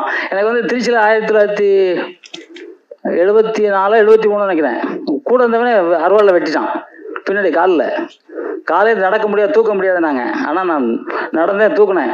அப்படி காலை இப்படி தையல் போட்டாங்க, நிமித்த முடியாது. மணல் காவேரி ஆற்றுல போய் மணல் மூட்டை எடுத்துகிட்டு வந்து கட்டி குப்புறப்படுத்திட்டு நீட்டினா ரத்தம் பிச்சுட்டு கிடைக்கும். காஞ்ச மிளகாவும் வேப்பனையும் அரைச்சி அப்படியே வச்சு ஒட்டுவேன். அதில் எவ்வளோ வெறியும் பார்த்துங்க. ஆனால் வெறி ஜெயிச்சே தீரணுங்கிற வெறி, என்னை எவன் அடித்தானோ அவனை திருப்பி அடிக்கணும் வெறி. எந்திரிச்சேன், அடித்தேன், அவ்வளோதான். அதுக்கப்புறம் சென்னைக்கு வந்துட்டேன். நம்மளை பாதுகாக்கணும் இல்லையா, நம்மளை தாக்கணும், நம்ம விட முடியாதுல்ல, எப்படி விட முடியும்? ஸோ அதனால் வாழணும்னா எப்படி வேணால் வாழலாம், ஆனால் நல்லவனா வாழணும், அவ்வளோதான். ஏன்னா வந்து இன்னைக்கு வந்து என்ன காலங்க சார், சுபாஷ் சார், என்ன காலம் அது? கலியுகம். கலியுகத்தில் எல்லாம் துரோகியாக தான் இருப்பாங்கன்னு சொன்னாங்க. அந்த காலத்துல சொல்லிட்டாங்க. இப்போ சித்தர்கள் பல ஆயிரம் வருஷத்துக்கு முன்னாடியே சொல்லிட்டாங்க. அதாவது துரோகிகள் இருப்பாங்க. துரோகிகள் நம்ம பார்த்து தான் போகணும். ஆனால் துரோகிகள் வாழ்ந்தது சரித்திரம் இல்லை. புரட்சித் தலைவர் சொல்லுவார், அதாவது ஒருத்தன் வந்து அவன் திருடுனான்னா அவனை பார்த்துட்டு நீ பேசாம போனா நீனும் திருடான் பாரு. ஒருத்தர் திருடுறான்னா அவனை பார்த்துட்டு நம்ம பேசாம போனா நம்மளும் திருடணும். பார்த்தா அதை சொல்லணும்னாரு. அப்போதான் அவர் என்ன இருக்கு, திருடி கொண்டு போய் இன்னைக்கு தான் தலைவரோட இது பார்த்தேன். பணம் சம்பாதிச்சு என்ன பண்ண போறோம்? சாப்பாடு வேணும், ஒரு தங்கறதுக்கு இடம் வேணும், வேற என்ன வேணும்? குருவிகள்லாம் என்ன அதோ வீடு கட்டி சம்பாதிச்சிட்டு இருக்கா? கரெக்டா இல்லை. அது ஆமா என்ன இருக்கு, 500 வருஷம் வாழ்ந்துட்டு இருக்கு. அதனால எல்லாரும் நல்லா வாழணுங்கிறது தான் என்னோட எண்ணம். பாய் இந்த படம் திருப்பி சொல்லுங்க. ஏன்னா நான் வேற மாதிரி சொல்லிடுவேன், ஸ்கூல் போகல நான். அதனால இந்த படம் எல்லா இதையும் தவிடு பொடியாக்கி வெற்றி வாகை கூடிய சீக்கிரமாக நிச்சயமா இந்த படம் வெல்லும் அப்படிங்கிறதுல எந்தவித மாற்று கருத்தும் இல்லைங்கிறத என் மனமாற சொல்றேன். படம் ஜெயிக்கும். இந்த படம் இந்த டீம் அப்படியே வெற்றி பெற, தொடர்ந்து வெற்றி பெற மனமார்ந்த வாழ்த்துக்களை தெரிவிச்சுக்கிட்டு, எப்பவுமே சொல்ற மாதிரி அம்மா அப்பாவை மதிங்க. உலகத்துல தாய்க்கு மிஞ்சி ஒரு தெய்வமே கிடையாது. அந்த தெய்வத்தை எவன் மதிக்கலையோ அவன் வாழ்ந்ததா சரித்திரமும் கிடையாது. அதுக்காக தந்தை மட்டமான நாள் நினைச்சிக்காதீங்க. தந்தை இல்லாம உலகமே கிடையாது. தந்தை வந்து கடவுளுக்கு இன்னும் கொஞ்சம் மேலே போகணும்னு சொல்லலாம். கடவுளாக கொஞ்சம் அப்படி இப்படி பார்ப்பாரு. ஆனால் ராஜாண்ணன் காதை பொறுத்தது தமிழ்நாடு ஃபுல்லாக தெரிஞ்சு போச்சு. பேசும்போது ராஜாண்ணன் மட்டும் காதை பொத்துவாரு, ஆனால் பேரரசு அப்படியே கேட்டுக்கிட்டு இருப்பாரு அப்படின்னு சொல்லுவாங்க. ராஜாண்ணன் கத்துறாரு, வச்சு கொத்துறாரு, கத்துல. ஆனால் அவர் மேடையில் கத்துறது நான் பார்த்துருக்கேன். ஏன்னா எனக்கு வெறி, என் உயிர் தமிழ். அந்த தமிழை எவனும் அடிச்சான் தொட்டானா எனக்கு கோவம் வரும், அந்த வெறி. ஏன்னா நான் பாதிக்கப்பட்டிருக்கேன். தமிழ்லன்னா அடிச்சிருக்கானுங்க, தமிழ்னா சும்மானா போலீஸை கம்ப்ளைண்ட் போட்டு உள்ள போட்டிருக்காங்க, எல்லாம் எனக்கு தெரியும், பாதிச்சிருக்கேன். அதனால அந்த பாதிப்பு என் நாட்டில் எவனா வந்து பொழைச்சிக்கிறாங்கிறதுலாம் கிடையாது. என் நாட்டில் தமிழன் பொழைக்கணும், அவ்வளோதான். அதில் எந்த மாற்று கருத்தும் கிடையாது. என் வீட்டில் என் தமிழன், என் நாட்டில் என் தமிழன் பொழைக்கிறதுல எவனுக்கு எவன் சொன்னாலும் சரி, அதை பற்றி எனக்கு ஐ டோன்ட் கேர். தமிழன் நல்லா இருக்கணும், எல்லாரும் நல்லா இருக்கக்கூடாதுன்னு சொல்ல மாட்டேன். தமிழன் நல்லா இருக்கணும் அங்கிறது என்னோட வெறி, ஆசை, லட்சியம். அதில் யாரும் எந்த இடத்துலையும் நம்மளை சொல்ல முடியாது. ஏன்னா நான் வந்து எல்லா நாட்டுக்கும் போயிருக்கேன். எல்லா நாட்டிலையும் வந்து மாடு அம்மா மட்டும் தான் கூப்பிடுது. ஒரு நாட்டிலையும் இங்கிலீஷோ ஹிந்தி எந்த லாங்குவேஜ்லையும் பாடல. ஆனால் அந்த தமிழ் வாழ்க, தமிழ் வெல்க, தமிழன் வென்றே தீர்வான். நன்றி, ஜெய்ஹிந்த். Thank you sir. அடுத்தபடியாக டான்ஸ் மாஸ்டர் சௌமியா அவர்களை பேச அழைக்கிறோம்.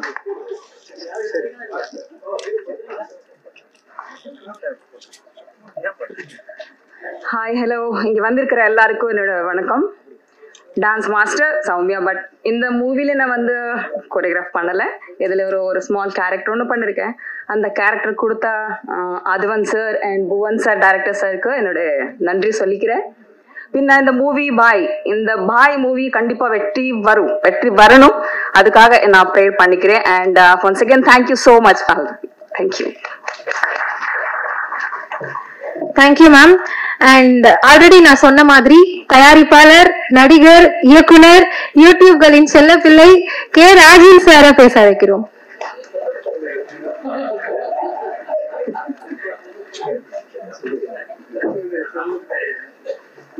அன்பிற்கும் மரியாதைக்கும் உரிய இந்த பாய் படத்தின் தயாரிப்பாளர், கதாநாயகன்,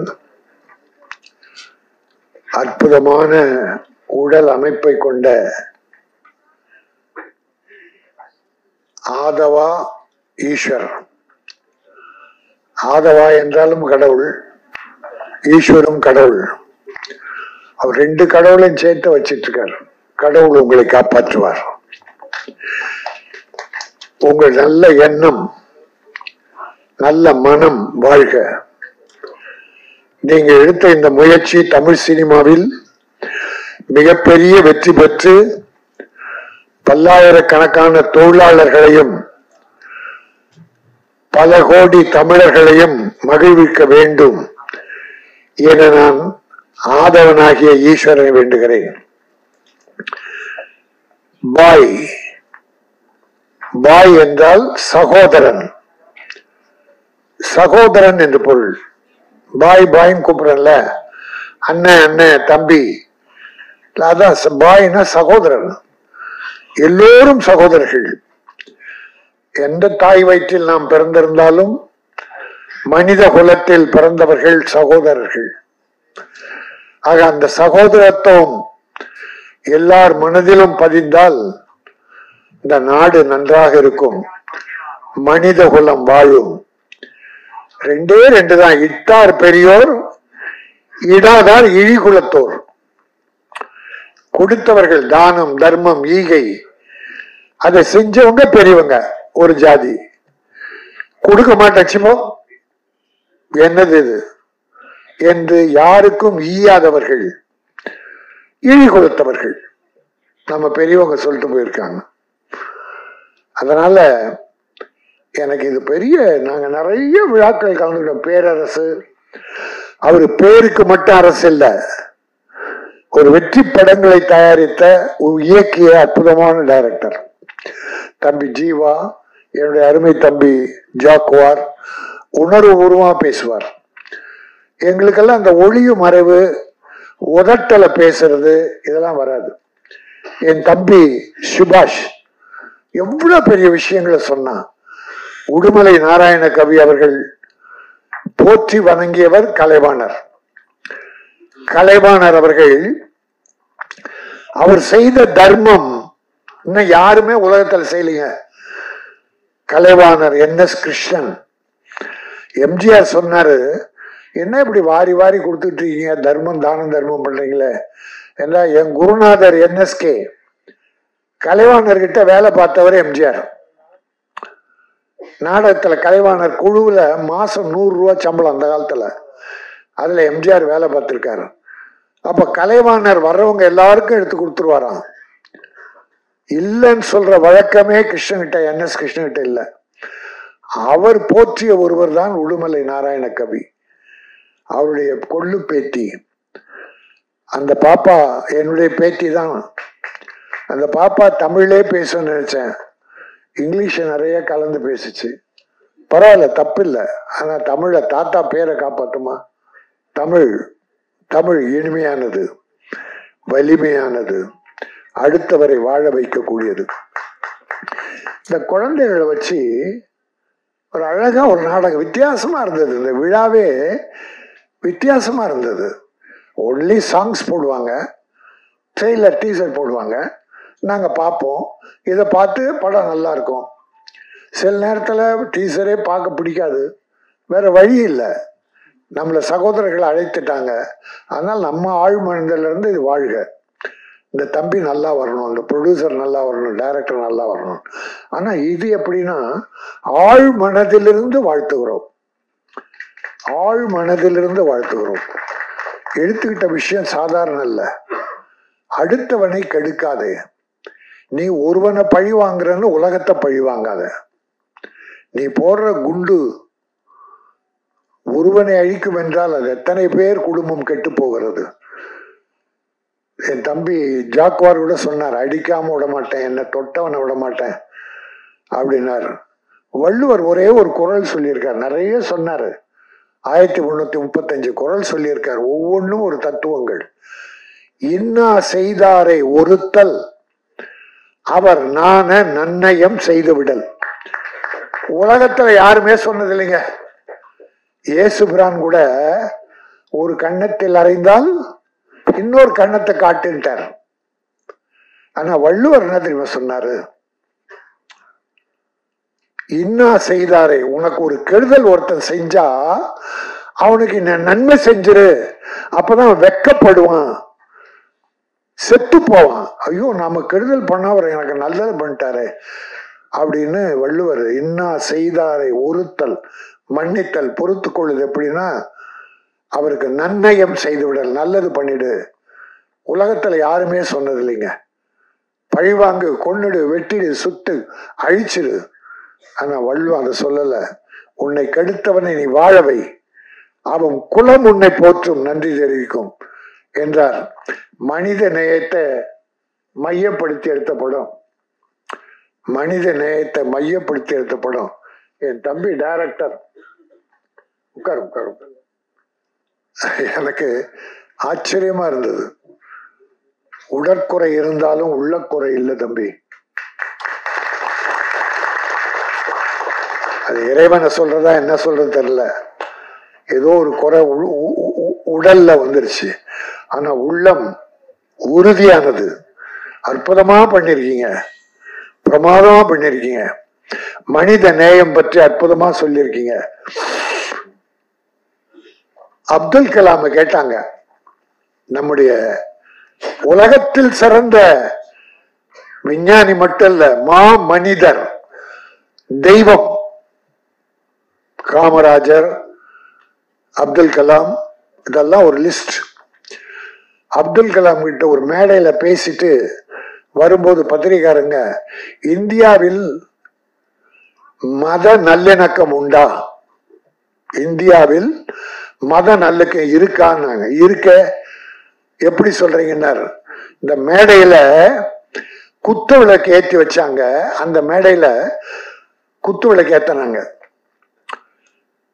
அப்துல் கலாம் தான் அந்த குத்து விளக்கு ஏத்தனார். குத்து விளக்கு ஏற்றி வச்சாங்க. குத்து விளக்கு இந்துக்களுக்கு சொந்தமானது. அப்ப இன்னொரு அம்மா, கிறிஸ்துவர் அம்மா வச்சு ஒரு விளக்கை ஏத்தனாங்க, மெழுகுவர்த்தி.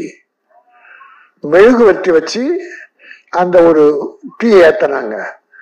அப்ப குத்து விளக்கு இந்துக்களுக்கு சொந்தமானது. மெழுகுவர்த்தி ஏத்தன அம்மா கிறிஸ்துவர், நான் இஸ்லாமியர் என்று சொல்லப்படுகிறேன், நான் இந்த விளக்கை ஏற்றி இருக்கிறேன். அப்போ இந்துவும் முஸ்லீமும் கிறிஸ்துவர்களும் ஒன்னா சேர்ந்து நான் இந்த விளக்கை ஏற்றணும்னா, இந்தியாவை போல உலகத்துல மத ஒற்றுமை எங்கேயுமே இல்லை அப்படின்னார். இன்னொன்னு கேட்டாங்க, நீங்க இப்ப ஜனாதிபதி ஆயிட்டீங்க, பொக்ரான்ல அணுகுண்டு வெடிச்சீங்க, ராக்கெட் விட்டீங்க, இது எல்லாத்த விட நீங்க எது உங்கள் மனதை, ஆழ் மனதை இனிமைப்படுத்தியது, உங்களை மகிழ்வித்தது எது, நீங்க ஆத்ம திருப்தி அடைந்தது எது? பொக்ரான் வெடிகுண்டா, ஜனாதிபதி பதவியா, ராக்கெட் விட்டதான்னு கேட்டாங்க. இது மூன்றுமே இல்லைன்ட்டார். இது மூன்றுமே இல்லை. ஹைதராபாத்திலே போலியோவால் பாதித்த குழந்தைகள், பல குழந்தைகள்ல ஒரு பெண் குழந்தை அந்த நடக்க முடியாம ஒரு 4 கிலோ வெயிட் உள்ள ஒரு இரும்பு உபகரணம் செய்து காலில் மாட்டி அந்த குழந்தை நடக்க முடியாம இழுத்து இழுத்து இழுத்து நடந்திருக்கு. அதை ஒரு நண்பர் சொன்னார், இது ஏதாவது செய்யக்கூடாதான். உடனே அப்துல் கலாம் 400 கிராம் உடைய ஒரு அது என்ன பொருள் நினைவில்லை,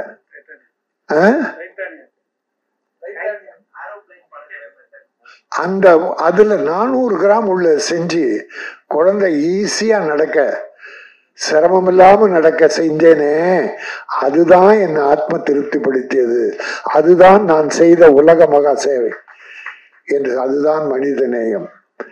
ஆக அப்துல் கலாம் போன்ற மனிதர்கள், காமராஜர் போன்ற மனிதர்கள் இந்த நாட்டில் பிறக்க வேண்டும், மீண்டும் மீண்டும் பிறக்க வேண்டும். ஆக இந்த படம் மிக அற்புதமான ஒரு தத்துவத்தை மனித நேயத்தை மக்களுக்கு சொல்லி இருக்கிறது. இது வெற்றி பெறும். இப்படிப்பட்ட படங்கள்லாம் 100 படம் வந்தாலும் ஒரு 5 படம் தான் வெற்றி பெறுது. பெரிய படங்கள் வேற, அது கலெக்ஷன். வெற்றி படமா என்பது வேற. பட் இந்த படம் மிகப்பெரிய செய்தியை உலகத்துக்கு சொல்வதாலே இது நிச்சயம் வெற்றி பெறும். இந்த ஹீரோ, வில்லன், நடிகர்கள் செலக்டிவா அற்புதமா டைரக்டர் போட்டிருக்காரு. வேலை பிரமாதமா வாங்கியிருக்காரு. எடிட்டிங் நல்லா இருக்கு, ரெக்கார்டிங் நல்லா இருக்கு, கேமரா பிரமாதம். அற்புதமா ஒரு நல்ல படத்துக்குரிய அத்தனை தகுதியும் இந்த படத்தில் பார்த்தேன். ஆகவே இந்த படம் நிச்சயம் வெற்றி பெறும். உங்க வாழ்த்துக்கள். இவ்வளோ ஒரு பிஸியான நேரத்துல ஹீரோவுக்கோ டைரக்டருக்கோ நட்புக்கோ வந்து உட்கார்ந்து வாழ்த்திக்கிட்டு இருக்கீங்களே, உங்களுடைய நல்ல மனமும் சேர்ந்து இந்த படத்தை பெரிதாக வாழ்த்தும் என சொல்லி இந்த படம் பாய் சகோதரா, இயக்குனரே வாழ்க, ஹீரோ வெற்றி பெற, தயாரிப்பாளர் வெற்றி பெற, ஸ்ரீ இனியா உடுமலை நாராயணகவி மாபெரும் கவிஞருடைய கொள்ளு பேத்தி, நீங்கள் அடுத்து படம் எடுக்க வேண்டும். அதற்கு இந்த படம் வெற்றி பெற்று அந்த பணம் வரும். அடுத்த நல்ல படங்களை, இன்னும் நல்ல படங்களை எடுக்க வேண்டும் என்று சொல்லி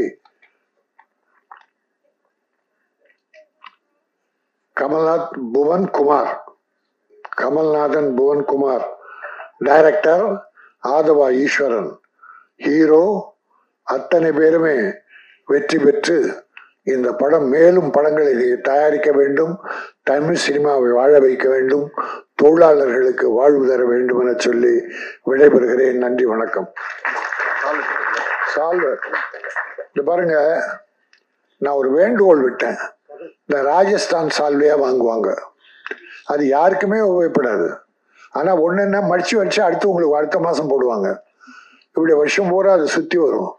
அதுல இன்னைக்கு இந்த சகோதரர்கள் சக்தி சரவணன் பிஆர்ஓ அவர் சொல்லி என்னன்னு தெரியல, சகோதரர்கள் காட்டன், இது ஒரு வருஷத்துக்கு வீட்டுக்கு உபயோகப்படும். சார் உங்க வீடியோ பார்த்துட்டு தான் இது கதர்ல வாங்க சார். ஓ வெரி குட்.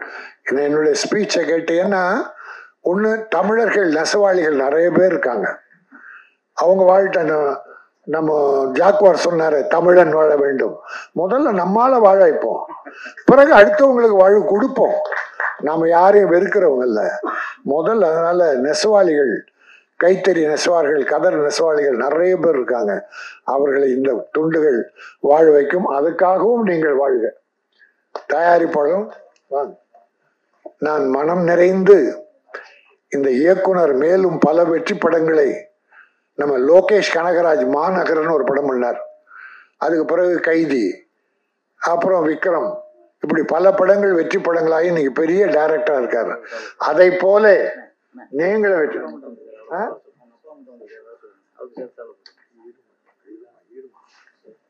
அவங்க ஃபாதர், அப்பா, அப்பா அம்மா, இந்த அருமை சகோதரை பெற்ற தாயும் தந்தை.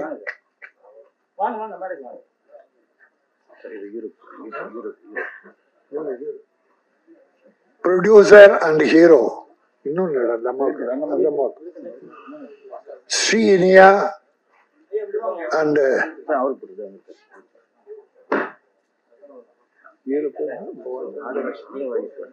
Aadhava Ishwar.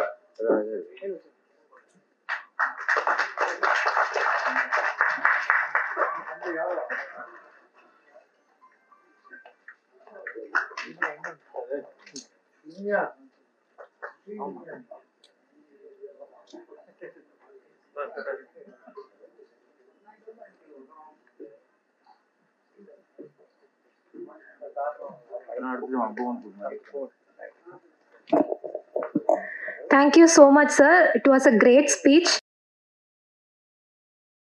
Time for captain அப்படின்னு கூட சொல்லலாம். So பாய் திரைப்படத்தின் இயக்குனர் கமலநாதன் புவன்குமார் அவர்களை பேச அழைக்கிறோம்.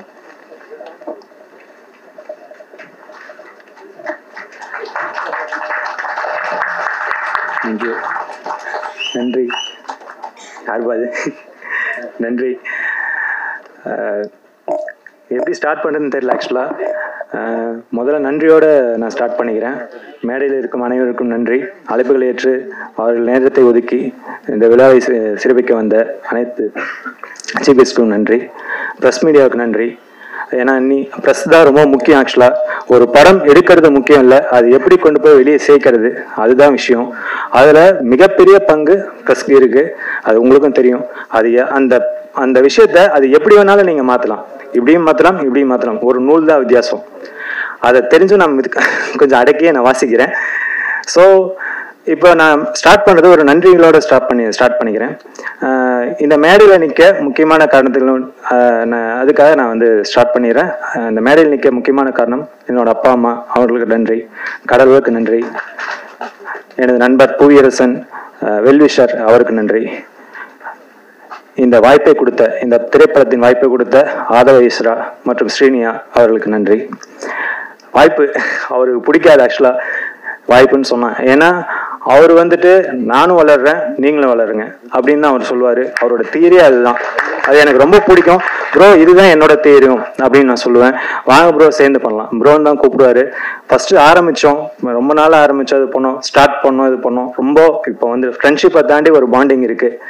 ஸோ அது மேலும் வளரும். சார் வேறு நான் உடம்பு குறைங்க அடுத்த படத்துக்கு அப்படின்னு சொல்லி சொன்னேன். உடம்பு குறைக்காதீங்க இப்படியே மெயின்டைன் பண்ணுங்கன்னு சொல்லிட்டு ஒன்றுல போட்டார். அவ்வளோதான், பிடிச்சிட்டாரு அவரு. அதே குறைச்சிருங்க ப்ரோ, நான் படத்துக்காக சொல்கிறேன். ஓகே, இப்போ இந்த படம் வந்து சொல்ற விஷயங்கள் அதான் சொல்றேன். ராஜன் சார் அற்புதமா சொன்னாரு, பாய் ஸ்லீப்பர் செல். பாய்னா வேற விஷயம், பாய்னா ஒரே ஒரு மீனிங் தான் இருக்கும், ஒரே ஒரு மீனிங் தான் இருக்கும் அப்படிங்கிற தாட்ல இருப்பாங்க. ஸோ அது இல்லை. பாய் அப்படிங்கிறது விஷயம் வந்து சகோதரர் அண்ட் தென் நண்பன். இதுதான் அந்த ஸ்லீப்பர் செல் அப்படிங்கிறது என்ன அப்படிங்கிறது நீங்க படத்துல பாருங்க. அது ஒரு பெரிய ஒரு இதுவா இருக்கும். ஸோ எல்லாமே இங்கே சொல்லிட்டோம்னா அப்புறம் படத்துல ஒன்றும் இருக்காது. ஸோ நிறைய இந்த படம் வந்து ஒரு நான்லீனியர் பேட்டர்ல உருவாக்கப்பட்ட படம். முதல் பாகம் வந்து ஃபர்ஸ்ட் ஹாஃப் வந்து கொஷின், செகண்ட் ஹாஃப் வந்து ஆன்சர், அப்படிதான் இருக்கும். ஸோ இது என்னன்னா கண்டிப்பா வந்து எந்த மதத்தையும் புண்படுத்து நோக்கத்துல அந்த படம் பண்ணல. அந்த மாதிரி படம் இல்லை. ஏன்னா இது வந்து ஒரு முக்கியமா வந்து ஒரு ஹியூமானிட்டிங்கிற ஒரு பேசிஸ் வச்சுதான் இந்த படம் வந்து உருவாக்கப்பட்டது. இது வந்து ஸ்டார்ட் பண்ணோம் ஆக்சுவலா, நாங்கள் லாங் பேக் ஸ்டார்ட் பண்ணிட்டோம். பயங்கர தடங்கள், மீன்ஸ் என்னன்னா கொரோனா வந்துடுச்சு, அந்த அதுக்கப்புறம் லாக்டவுன், அப்புறம் அப்படி இப்படின்னு எப்படியோ கஷ்டப்பட்டு ஆக்சுவலா கொண்டு வந்துட்டாரு படத்தை. நிறுத்தி நான் நினைச்சிருந்தா நிறைய நடுவில் வந்து ஸ்டாப் பண்றதுக்கு நிறைய பாசிபிள்ஸ் இருந்தது. ஸோ அது வந்து எனக்கே அது தெரியும், கண்டிப்பா அது தெரியும். அந்த சூழ்நிலை வந்துடும் அப்படின்னு சொல்லிட்டு நானே பயந்த நேரங்கள் எனக்கு அது கண்டிப்பா தெரியும். அவருக்கே தெரியும். விடுங்க ப்ரோ, இருங்க ப்ரோ, நீங்க இருங்க. கூட உட்கார வச்சிட்டாரு. கோயம்புத்தூர்ல வந்துட்டு ஒரு 3 மாசம் உட்கார வச்சிட்டாரு. நீங்க போனா தானே வந்து பயப்படுவீங்க, இல்ல நீங்க கூட உட்காருங்க அப்படின்னு சொல்லிட்டு அங்கேயே உட்கார வச்சிட்டாரு ஆக்சுவலா. ஸோ அந்த இது வந்து யாருக்கும் வராது. அதுக்கு மிகப்பெரிய நன்றி. என்ன நான் இங்க நின்றுட்டு இருக்கேன்னா அதுக்கு ஒரு முக்கிய காரணம் அவர் கொடுத்த வாய்ப்பு. அப்புறம் இந்த படத்தை பத்தி நான் அதிகமா பேச போறதில்லை, நீங்க தான் இதுக்கு மேல சொல்லணும். ஏன்னா trailer பாத்துட்டீங்க, sneak peak பாத்துட்டீங்க, chief guest எல்லாம் பேச போறாங்க. அவங்கள வச்சு நீங்க தான் இந்த படம் என்ன மாதிரி படம் அப்படிங்கிற கண்ணோட்டத்தை நீங்க தான் வந்து கரெக்டா சொல்லணும்னு நான் நம்புறேன். அண்ட் தென் அதுக்கப்புறம் இந்த படத்தை வந்து அவர் கஷ்டப்பட்டு மேல கொண்டு வந்துட்டாரு. அண்ட் தென் அந்த மேல கொண்டு வர்றதுக்கு என்ன மாதிரி ஒரு கால் ஒழிஞ்ச ஏணி தேவைப்பட்டுச்சு. அதுக்கு நான் சந்தோஷப்படுறேன். அந்த உடைஞ்ச ஏணிக்கு தாக்கு பிடிக்க சில நண்பர்கள், அவங்க டெக்னீஷியன்ஸ் கிடையாது, சில நண்பர்கள் இந்த படம் மூலியமா எனக்கு கிடைச்ச வரம். அவங்கள நான் வந்து மேடைக்கு உங்களோட அனுமதியோட அவங்கள மேடைக்கு நான் அழைக்க நான் ரொம்ப சந்தோஷப்படுறேன். ஏன்னா அவங்க இல்லைன்னா கண்டிப்பா சொல்றேன் இந்த படம் இல்லை, கண்டிப்பா இல்லை. நான் அவங்கள வந்து மேடைக்கு அழைக்கிறேன் உங்க அனுமதியோட. Naveenkumar, AVM N cinemas editor. And then நிவேக் Sundar, Dhanasekar, Karthi, வாங்க.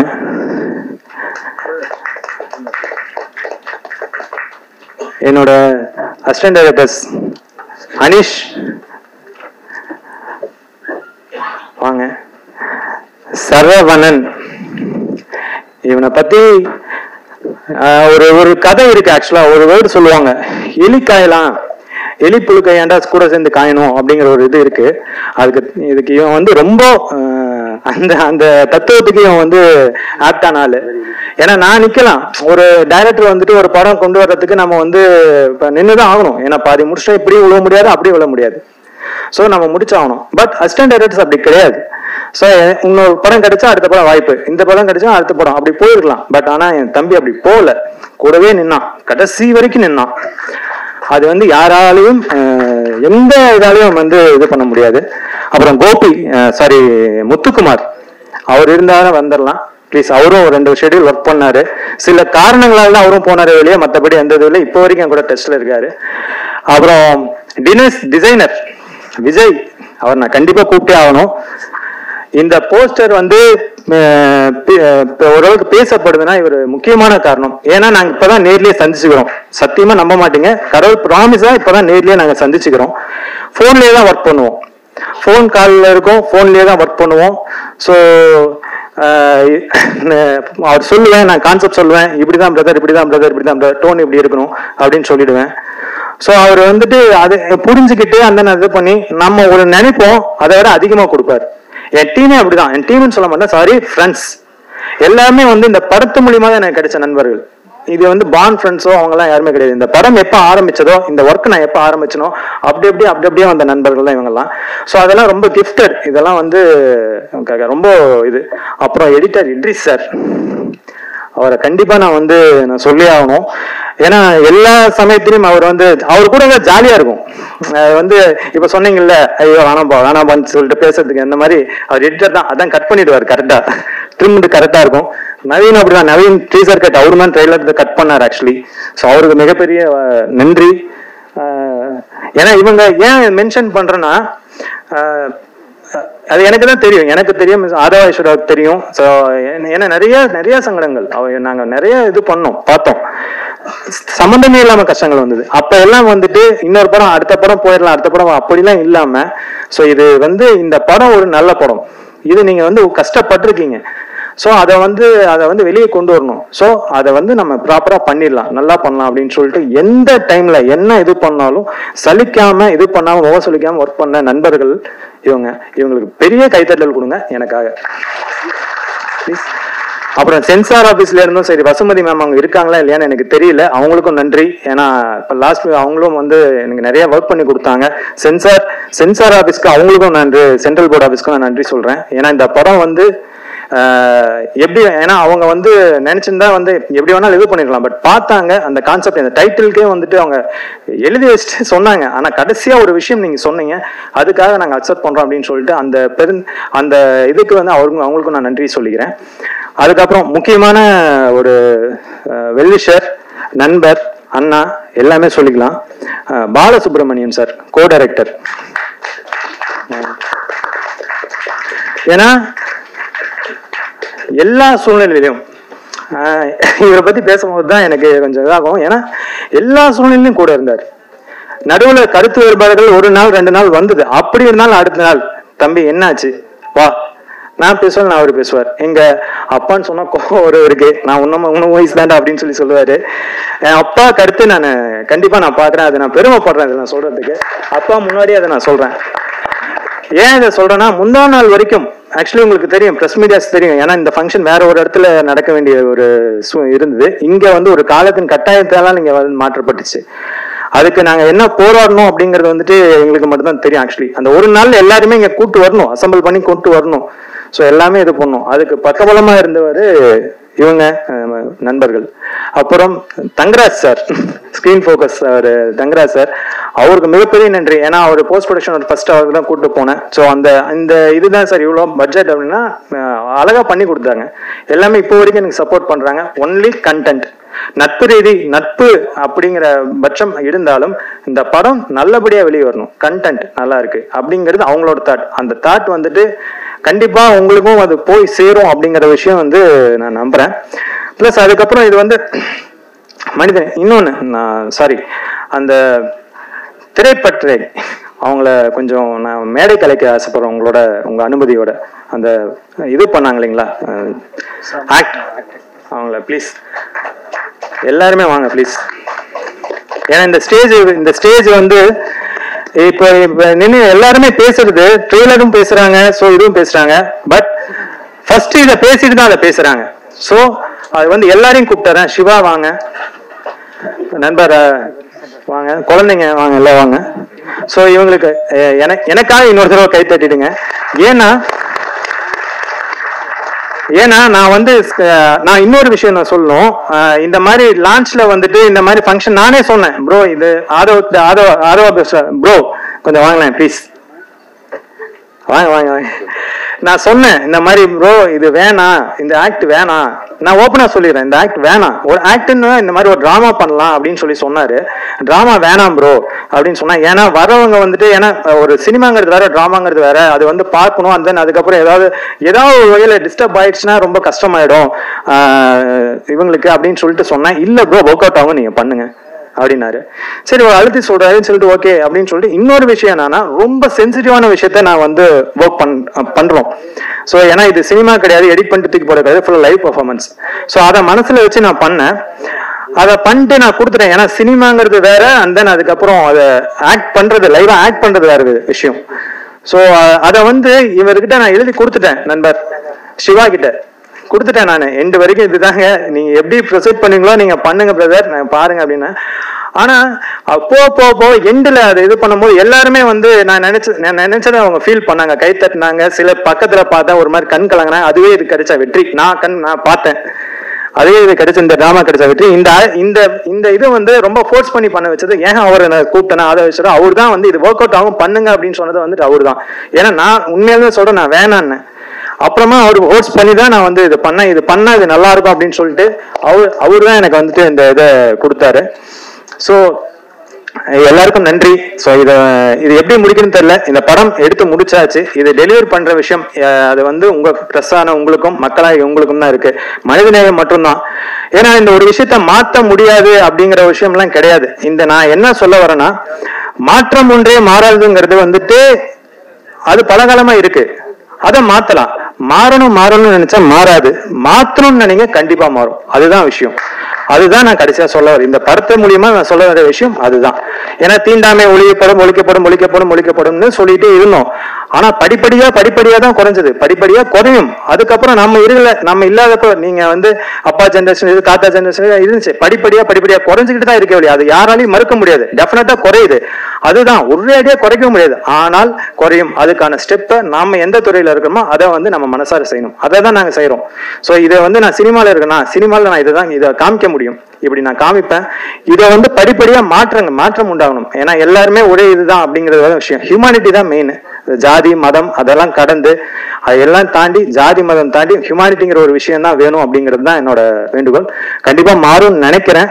ஸோ இன்னைக்கு உடனே மாறலனாலும் நாளைக்கு மாறும், நாளை மறுநாள் மாறும், நான் இறந்ததுக்கு அப்புறம் கூட மாறும். ஆனால் கண்டிப்பாக மாறும் அப்படிங்கறது நான் உறுதியா இருக்கேன். ஸோ இந்த வாய்ப்பை கொடுத்து, இந்த மேடையை பயன்படுத்தி நான் இந்த விஷயத்த சொன்னதுக்கு வாய்ப்பு கொடுத்த எல்லாருக்கும் நன்றி. ஸோ இந்த படம் நான் கண்டிப்பா நினைச்ச மாதிரி வரும்னு நினைக்கிறேன். அது உங்க கையில தான் இருக்கு, ப்ளஸ் பீப்புள்ஸ். ஸோ நீங்க அது கரெக்டா கொண்டு போய் சேர்ப்பீங்கன்னு நான் நினைக்கிறேன். நன்றி, எல்லோருக்கும் நன்றி. தேங்க்யூ. சாரி ப்ரோ, சாரி இவர் கார்த்தி, இவரையும் நான் சொல்லணும். கார்த்தி சொல்லிட்டேன், ஏன்னா இவரும் பாலு சார் கூட. ஏன்னா இன்னொரு விஷயம் என்னன்னா, நேத்து வந்து இவர் கோயிலுக்கு போக வேண்டியது. ஆக்சுவலி என் நண்பர் நவீனோட வந்து இவரும் கோயிலுக்கு போக வேண்டியது. ஆமாங்க, ஒன்னே இல்ல, எல்லா ஒர்க்கும் முடிச்சு கிட்டத்தட்ட ஒரு 1 year எங்களை அவ்வளவு மென்டல் ப்ரெஷர் பண்ணிட்டு இருந்தா அப்படின்னு சொல்லிட்டு அவுட்லாம் எடுத்துட்டு எப்பாடான்னு சொல்லிட்டு கடவுளேன்னு சொல்லிட்டு திருவண்ணாமலை கோயிலுக்கு போலாண்டா அப்படின்னு சொன்ன உடனே மறுபடியும் நேற்று போயிட்டு வந்துட்டோம். மறுபடியும் காலையில வந்து நவீன் ஒரு சின்ன பிளே ஒண்ணு இருக்கு, டிசிபி அவுட் போட முடியுமா அப்படின்னு. டேய், டிசிபி அவுட் சிம்பிளா வர்ற விஷயம் இல்லடா, 2 மணி நேரம் ஓடுனா 2 மட்டும் அப்படின்னு சொன்னாக்கா, இல்ல நீ எப்படியாச்சும் போட்டு கொண்டு வா. ஆக்சுவலா அந்த பிளே பண்ணாங்க இல்லையா, அந்த பிளே பண்ணதுக்கு வந்து பேக்ரவுண்ட் வீடியோ போடுறதுக்காக பண்ணி கொடுத்திருந்தாங்க. அது பண்ண முடியல, சாரி. அது மட்டும் இமேஜா எல்லாம் எடுத்து வச்சாச்சு. பட் டிசிபி அவுட் தான் ஆபரேட்டர் வேணும்ட்டாரு, ரொம்ப ஸ்ட்ரிக்டா சொல்லிட்டாரு. அதனால அது மட்டும் இது பண்ண முடியல. இவங்களுக்கு எல்லாம் நன்றி. ஏன்னா இவங்கெல்லாம் தான் படம். அவ்வளவுதான். என்ன சொல்றது, அவ்வளவு கஷ்டப்பட்டான் ஒரு விஷயமும். நிறைய ஆளுகள் தான், நாங்களே ஆபீஸ் விட்டு வெளியே போறோம்னு சொல்லியிருக்கோம். இதெல்லாம் இல்ல உண்மை இருக்கிற உண்மையை சொல்றாங்க.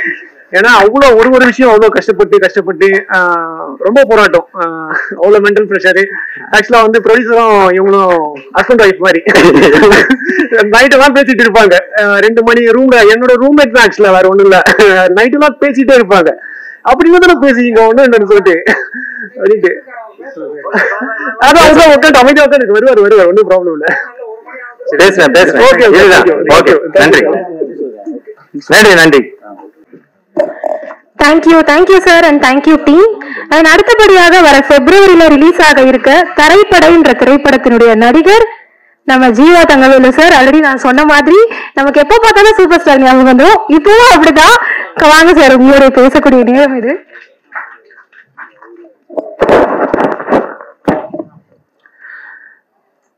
வருகை தந்திருக்கும் மதிப்புக்கும் மரியாதைக்கும் உரிய தயாரிப்பாளர் ராஜன் சார் அவர்களுக்கும், எங்கள் ஒரு டென்ஷன் ஆகிறாங்க பாருங்க, கே ராஜன் சார் அவர்களுக்கும், என்னுடைய அன்பிற்கும் பாசத்திற்கும் உரிய அண்ணன் ஜாகவர்தங்கம் அவர்களுக்கும்,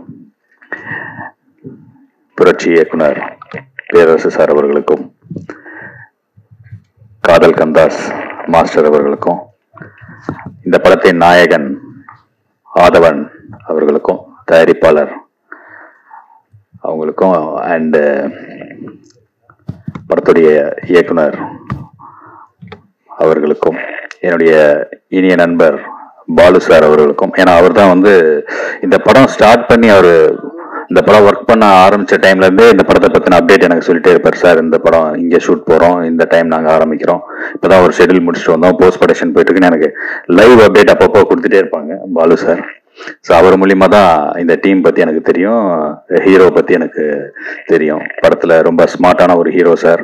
அவர் ஹிந்தி ஆக்டர் மாதிரியே இருக்காரு, புதுசா பெருசா வருவாரு, இந்த படத்துல ரொம்ப நல்லா பண்ணிட்டு இருக்காரு அப்படின்னு சொல்லிட்டே இருப்பாரு.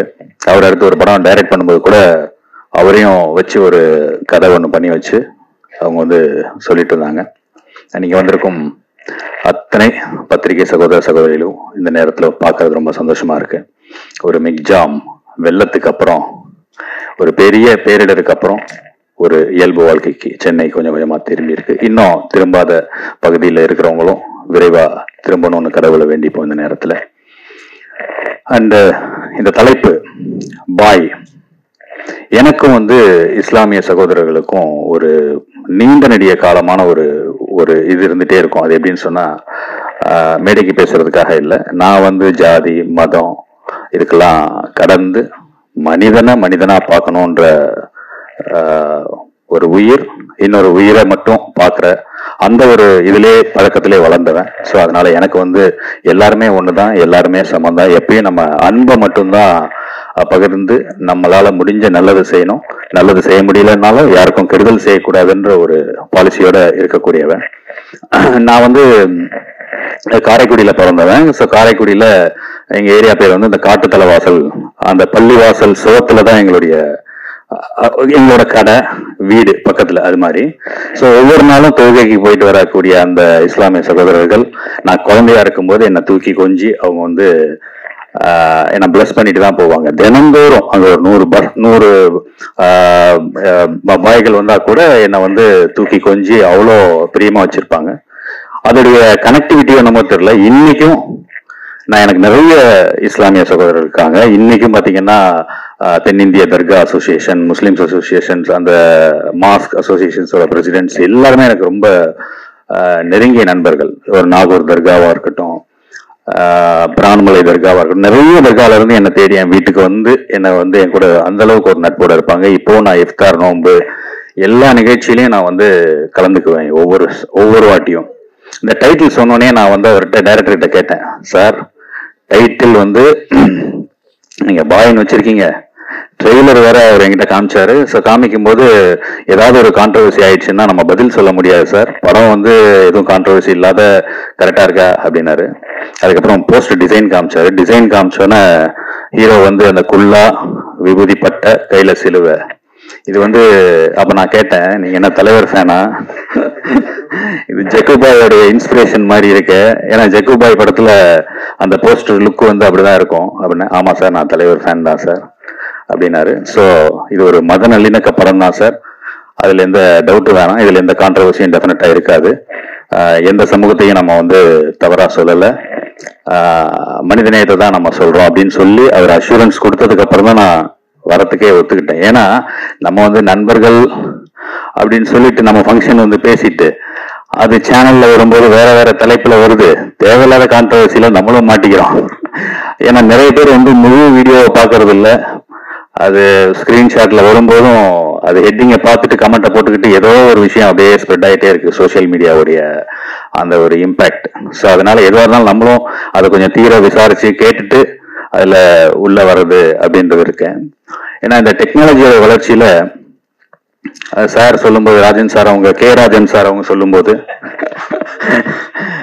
ராஜன் சார் அவங்க சொல்லும்போது அப்துல் கலாம் அவங்க வந்து எவ்வளவோ சேட்டலைட் எவ்வளவோ வந்து அணு ஆயுதங்கள்லாம் தயாரிச்சப்போ ஏற்பட்ட சந்தோஷத்தை விட அந்த ஒரு குழந்தைக்கு கால் நடக்கிறதுக்காக செய்த அந்த கருவி தான் செஞ்சதுதான் சந்தோஷம்னு சொன்னாங்களே, அதுதான் உண்மை. ஏன்னா இன்னைக்கு எவ்வளவோ நவீன விஞ்ஞானம் முன்னேறிட்டு இருக்கு, எவ்வளவோ நவீன விஞ்ஞானம் முன்னேறிட்டு இருக்கு.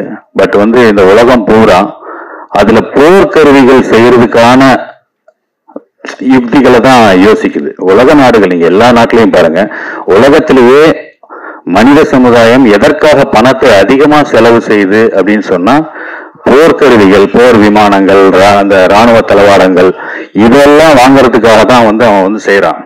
பட் ஒரு மனிதனுக்கு எது தேவை? உணவு, உடை, இருப்பிடம். இந்த உலக நாடுகள் எல்லாமே வந்து இந்த இராணுவத்துக்காக செலவு செய்யற பட்ஜெட் இருக்கு இல்லையா, ஒவ்வொரு ஆண்டும் நம்ம இந்தியா உள்பட இராணுவத்துக்கு செய்யற பட்ஜெட் நீங்க போட்டு பாருங்க. அண்ட் மற்ற மனிதனுடைய அடிப்படை தேவையான கல்வி, மருத்துவம் இதுக்கு செய்யற பட்ஜெட் பாத்தீங்கன்னு சொன்னா கண்டிப்பா கம்மியா தான் இருக்கும். ஏன்னு சொன்னா அந்த காலத்துல கல்வி அறிவு இல்லாத காலத்துல மனுஷன் வந்து ஒருத்தனை அடிச்சுக்கிட்டு இடத்த பிடிக்கிறதுக்காக அவன் வந்து சண்டை செஞ்சுட்டு இருந்தான்.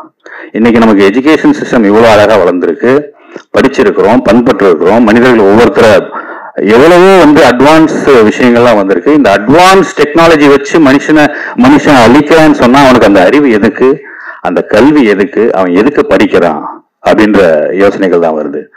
ஸோ நம்ம வந்து சக மனுஷனா பார்த்து அவனோட நம்ம வந்து அன்பா பழகிறது. அன்பே சிவம் ஏன் சொன்னாங்கன்னு சொன்னா அது ஒண்ணுதான் வந்து உருவம் இல்லாதது. அன்புக்கு வந்து உருவமே கிடையாது. அதுக்கு வந்து எல்லா ஜீவனும் ஒண்ணுதான், எல்லா மனுஷனும் ஒண்ணுதான், எல்லாம் ஒண்ணுதான்றத மட்டும் நம்ம வந்து ஒரு பாலிசியா எடுத்துக்கிட்டு யாருக்கும் தீமை செய்யாம நன்மை மட்டுமே நினைச்சு நம்ம எல்லாரும் வந்து ஒரு அடுத்த ஜெனரேஷனுக்கு நாம சொல்ற விஷயம் நல்லதை மட்டுமே அதிகமா சொல்லி கொடுத்து வளர்க்கணும் அப்படின்னு சொல்லி கேட்டு இந்த படம் ஒரு சரியான நேரத்துல ரிலீஸ் ஆகி அது ஒரு சக்சஸ்ஃபுல்லா வரணும் அப்படின்னு சொல்லி என்னுடைய வாழ்த்துக்கள்.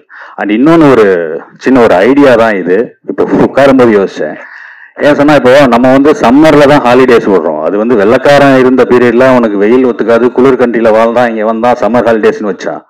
நம்மெல்லாம் வெயிலோடய உறவாடி வெயிலோடய வாழ்ந்து வந்த நமக்கு வந்து சம்மர் வந்து நம்மளை பெருசா எந்த தொந்தரவும் பண்ண போறது கிடையாது.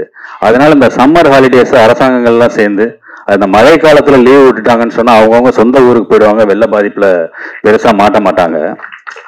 ஸோ நவம்பர் டிசம்பர்ல நம்ம ஸ்கூல் வைக்கிறது, அப்புறம் அதுக்கு லீவ் விடுறது, பசங்களையும் டென்ஷனா வச்சுக்கிறது, அவங்க நியூஸ்ல இந்த வானிலை அறிக்கை எப்போ வரும்னு பசங்க எஜுகேஷன் அது பெருசா பாதிக்குது. ஸோ நவம்பர் டிசம்பர் மழை வருதுன்றது கம்பல்சரி தெரிஞ்சு போச்சு.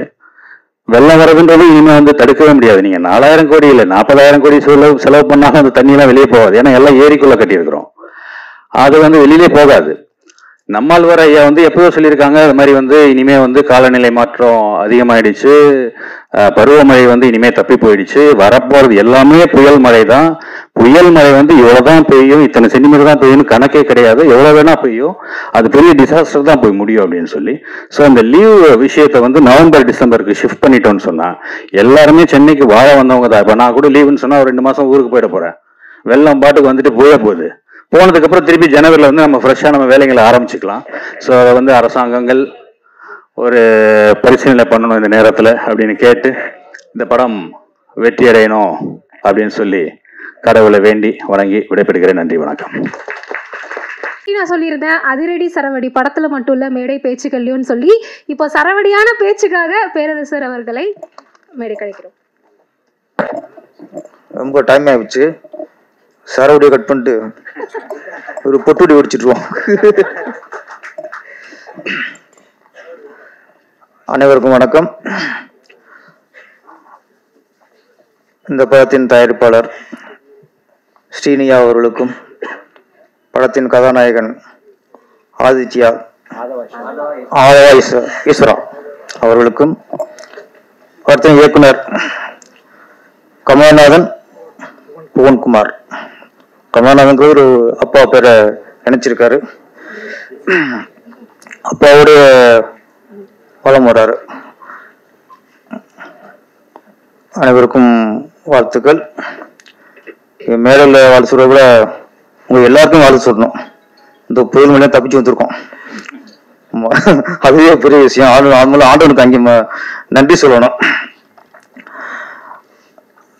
முதல்ல சென்சாருக்கு வாழ்த்தும் பாராட்டு சொல்லணும். ஏன்னா இந்த படம் பாய் அப்படின்னு டைட்டில் வச்சுட்டு ஸ்லீப்பர் சில்வர் அது வேற சப்டைட்டில் வேற. இது எப்படி விடுவாங்கன்னு கேட்டேனா, எனக்கு ஒரு இது இருந்துச்சு, எப்படி விடுவாங்க ஒரு கேள்வி இருந்துச்சு. ஆனால் சென்சார் படம் ஆயிடுச்சு. சென்சார் சர்டிஃபிகேட் கொடுத்தாங்க, வாங்கியிருக்காங்க. அதனால உண்மையிலே இந்த டைட்டிலுக்கு சென்சார் கொடுத்துருக்காங்கன்னா கண்டிப்பா இந்த படம் சமூக நல்லிணக்க படம் தான். அது அங்கேயே அது உறுதியாயிருச்சு. பாய் அப்படிங்கிறது வாழ்க்கையில் எல்லாருமே சொல்ற வார்த்தை தான். ஊர்ல பார்த்தா மேக்சிமம் இஸ்லாமியர்ல பாய் பாய்னு சொல்லுவோம், அப்படியே பழக்கப்பட்டிருப்போம். அப்பெல்லாம் ஊர்ல பார்த்தா இந்த இஸ்லாமியர்கள் தாடி வச்சிருப்பாங்க, அப்போ அவங்கள பாயும்போம். இப்போ அப்படி இல்லை. நாட்டில் பாதி பேர் தாடி வச்சுக்கிட்டு இருக்கோம். இங்கே எத்தனை பேர் தாடி, எல்லாருமே பாய்னு கூப்பிடணும். என்ன கூட பேன் கூப்பிடணும்னு நினைக்கிறேன். ஜீவா கொஞ்சம் சின்ன பாயா இருக்காரு. வில்லன் வந்து முழு பாயா மாறிட்டாரு. ஆமா, பேரரசு பாய் சொல்லலாம். ஆமா சொல்லிட்டாங்களே, பாய்னு சகோதரன் தானே, பேரரசும் சகோதரன் தான். அதனால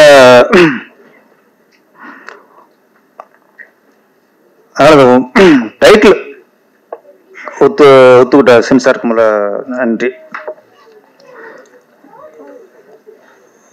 எல்லாருமே அந்த மதர் நல்லிணக்கத்தை எல்லாம் பேசினாங்க. நம்ம ஊர்ல பொறுத்த வரைக்கும் நம்ம இப்பவும் சரி, நம்ம ஊர்ல இருக்க இஸ்லாமுக்குள்ள வந்து நம்ம இஸ்லாம் பிரிச்சு பார்க்க மாட்டோம். நம்ம ஒண்ணுக்குள்ள பழகுவாங்க. எங்கேயும் இருக்கிற விஷயங்கள் தான் இஸ்லாமிய தீவிரவாதிகள், இந்து தீவிரவாதிகள் அப்படிலாம் நம்ம பிரிச்சு பார்க்க வைக்கிறது. ஊருக்குள்ள எங்க என்ன நடந்தாலும் வீட்டுல நம்ம பிரிச்சு பார்க்க மாட்டோம். எல்லாருக்கும் மேக்சிமம் ஒரு முஸ்லிம் நண்பர் இருப்பாங்க, கிறிஸ்துவ நண்பர் இருப்பாங்க. நம்ம நட்புன்னு தொடர்ந்துட்டே இருக்கோம். எங்கேயோ ஏதோ மாநிலத்திலேயோ ஒரு ஊர்லயோ இந்த மாதிரி மத பிரச்சனைகள் வந்தாலோ, ஒரு இஸ்லாமிய தீவிரவாதிகள் பாம்பு வச்சுட்டாங்க அப்படி சொன்னாலோ, இல்லை இந்துக்கள் இந்த மாதிரி ஒரு பெரிய பயங்கரம் பண்ணிட்டாங்க அப்படி சொன்னாலோ, நம்ம நட்புக்குள்ள வந்து பிரிவு வராது. ஏன்னா நம்ம நண்பனை நம்ம இஸ்லாமிய பார்க்கவே மாட்டோம். எப்போ நண்பனை பார்ப்போம். எங்கேயோ வந்து நம்ம ஊர்ல உள்ள நம்ம நண்பனை எப்படி பிரிச்சு பார்க்க முடியலையோ, அதே மாதிரி எங்கேயோ ஒரு முஸ்லீம் அதே மாதிரி பார்த்துட்டோம்னா நமக்கு பிரிவே வராது. நம்ம எங்கேயோ ஒரு காலம் நம்ம முஸ்லீமா பார்க்குறோம். அதுதான் நிறைய அரசியல்வாதிகளும் இங்க நிறைய பயன்படுத்துறாங்க. நல்ல ஒரு டைலாக் இருந்துச்சு ட்ரைலர்ல, மதம் ஒரு அரசியல் கருவின்ட்டு. சரியான டைலாக் அது. அதான் கதை. ஆக்சுவலி மதம்ங்கிறது மனிதனுக்கு அடையாளம் இல்லை, மனிதாபிமானம் தான் மதம். அதுதான் வேணும். நம்ம மனிதாபிமானம் இருந்தாலே நமக்கு எந்த மதமும் நமக்கு அதெல்லாம் தேவையில்லை. மனுஷனா இருக்கணும். இப்ப அந்த நமக்குள்ள அது ஒரு பிரிச்சுதான் இன்னைக்கு அரசியல் பண்றதும் சரி, ஒரு மதத்தை வச்சு ஒரு இயக்கம் நடத்துறதும் சரி, இது எல்லாமே காரணம் மனிதாபிமானத்திற்கு விலகி வர்றதான். சுபாஷர் சொன்னாரு, ஒருத்தன் தீவிரவாதினாலே அவனுக்கு எந்த மதமும் இல்லை, அவன் மிருக ஜாதி. ஃபர்ஸ்ட் ஒரு தீவிரப்பட்டாலும் அவனுக்கு என்ன, மனுஷனா தானே மதம். அவனுக்கு ஒரு பாம்பு வச்சு ஒரு 100-200 கொள்றானா, அவனுக்கு ஒரு மதத்துக்கு நான் சொல்ல முடியும். அவன் இஸ்லாமியா இருக்க முடியாது, இந்துவா இருக்க முடியாது, கிறிஸ்துவா இருக்க முடியாது. நம்ம நாட்டுல உதாரணத்துக்கு அன்னை தெரசா, யாராவது அன்னை தெரசாவை ஒரு கிறிஸ்தவ பெண்மணி பாக்குறோமா? யாரா பாக்குறோமா? அன்னை தெரசானா கருணையின் உருவம், அதானே? யாராவது அப்துல் கலாம யாராவது இஸ்லாமரை பாக்குறோமா? பார்க்க மாட்டோம். அப்துல் கலாம்ங்கிறது நம்ம ஒரு இந்தியனை பாக்குறோம், சிறந்த இந்தியனை பாக்குறோம், ஒரு மனிதனுக்குள்ள ஒரு மனிதனை பாக்குறோம். கர்மவீர காமராஜர் இந்துவா பிறந்தவர் தான். யாராவது இந்துவா பாக்குறோமா? சிறந்த ஆட்சியாளர், சிறந்த மனிதர். அப்ப எப்ப நம்ம மதத்தை தாண்டி வாழ்றோமோ அங்கேதான் மனுஷனை வாழ முடியுது. இந்த படத்துல எண்டு வாமமைக்குதான் சொல்றாங்க. அது நடந்த சமீபத்துல கோயம்புத்தூர்ல நடந்த கதை மாதிரியே அந்த சீன்ல வந்துச்சு. கோயிலுக்கு முன்னாடி கார் நிக்கிறது, கார் வெடிக்கிறது, சமீபத்துல கோவை குண்டு வெடிப்பு ஞாபகத்துக்கு வந்துச்சு எனக்கு. அதை வச்சுதான் அந்த பாதிப்புல தான் டைரக்ட் பண்ணி நினைக்கிறேன் கதை. நம்ம என்னன்னா சில விஷயங்கள் பரபரப்பா செய்தியாக்கம் பாக்குறோமே தவிர அதுக்கான தீர்வு நமக்கு வந்து சேரவே மாட்டேங்குது. இந்த நாட்டு நடக்க மிகப்பெரிய பிரச்சனை தான். இப்ப கோவிலோ குண்டு வெடிச்சது, ஓகே, அன்னைக்கு பரபரப்பா சிலிண்டர் வெடிச்சுனாங்க, அப்புறம் கார் வெடி விடுனாங்க, அது பல பேர் வச்சு வந்துட்டான். அவனோட நோக்கம் நிறைவேறியிருந்தா அன்னைக்கு எத்தனை பேர் செத்துப்பான்னு தெரியாது. அன்னைக்கு அவன் நோக்கம் நிறைவேறாதனால அந்த காரோட போச்சு. நிறைவேறியிருந்தா ஓகே பிடிச்சாச்சு. அவன் யாரு, அவனுக்கு பின்னணி என்ன நமக்கு தெரியுமா? நிறைய விஷயங்கள் நம்ம செய்தியாத்தான் பார்த்துட்டு இருக்கோம் தவிர அதுக்கான தீர்வு தெரிய மாட்டேங்குது. எத்தனை வருஷம் ஆகி போச்சு, யாரு தெரியும் சார்? தெரியல. அதுக்கு யாரு பின்னணியும் தெரியல. தெரிஞ்சாலும் மக்களுக்கு தெரிவிக்க மாட்டேங்கிறாங்க. அப்படி ஒரு குறிப்பு பிடி விட்டுச்சுன்னா அவங்க கொடுக்க தண்டனை வந்து மக்களுக்கு தெரியணும். ஒரு பாம் வச்சு வெடிச்சு அப்பா மக்கள் இறந்தாங்கன்னா அவனுக்கு இந்த தண்டனை அப்படிங்கிறது மக்களுக்கு தெரியணும். ஆனா அவனே ஒரு மந்திரி விடு மாதிரி தான் வர்றான். இந்த சிந்தனை மக்களுக்கு வராம இருக்கும். நிறைய விஷயங்கள், ஒரு மாணவி கற்பழிச்சாலோ, ஒரு வாம் பிடிச்சாலோ, எவனே ஒரு கொலை பண்ணாலோ எல்லாம் செய்தியா பாக்குறோமே தவிர அதுக்கான தண்டனை வந்து உணர்றதே இல்லை. இந்த கவர்மெண்ட் வந்து அது வந்து அவங்களுக்கு தெரிவிக்கிறதும் இல்லை. வெறும் செய்தியா படிச்சுட்டு நம்ம அடுத்து இப்போ பரவாயில்ல வாழ்க்கை வந்து ரொம்ப ஃபாஸ்டா போய்கிட்டு இருக்கு, ரொம்ப வேகமா போயிட்டு இருக்கு. இந்த மாசம் ஒரு விஷயத்தை படிச்சுக்கிட்டு இருந்தா மிக்ஜாம் புயல், அவ்வளவு அடுத்த மாசம் மறந்துடுவோம். அதை டோட்டலா மறந்துடுவோம். இன்னொரு பிரச்சனை வரும். இந்த பிரச்சனைக்கு மேல பிரச்சனை ரொம்ப நம்ம பரபரப்பா ஆக்கிட்டே இருப்பாங்க, நம்ம மறந்து போயிட்டே இருப்போம். இதனால மக்களுக்கு தான் பாதிப்பு. ஒரு பிரச்சனைக்கு என்ன தீர்வு, என்ன தண்டனை கிடைச்சது, அதை கொண்டு வரணும்.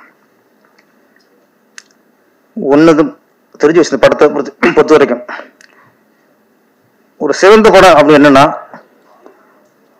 நல்ல கதை, நல்ல திரைக்கதை, நல்ல வசனம், பாட்டு, ஃபைட்டு. அதனால எந்த படம் ஒரு சமூக பிரச்சனையை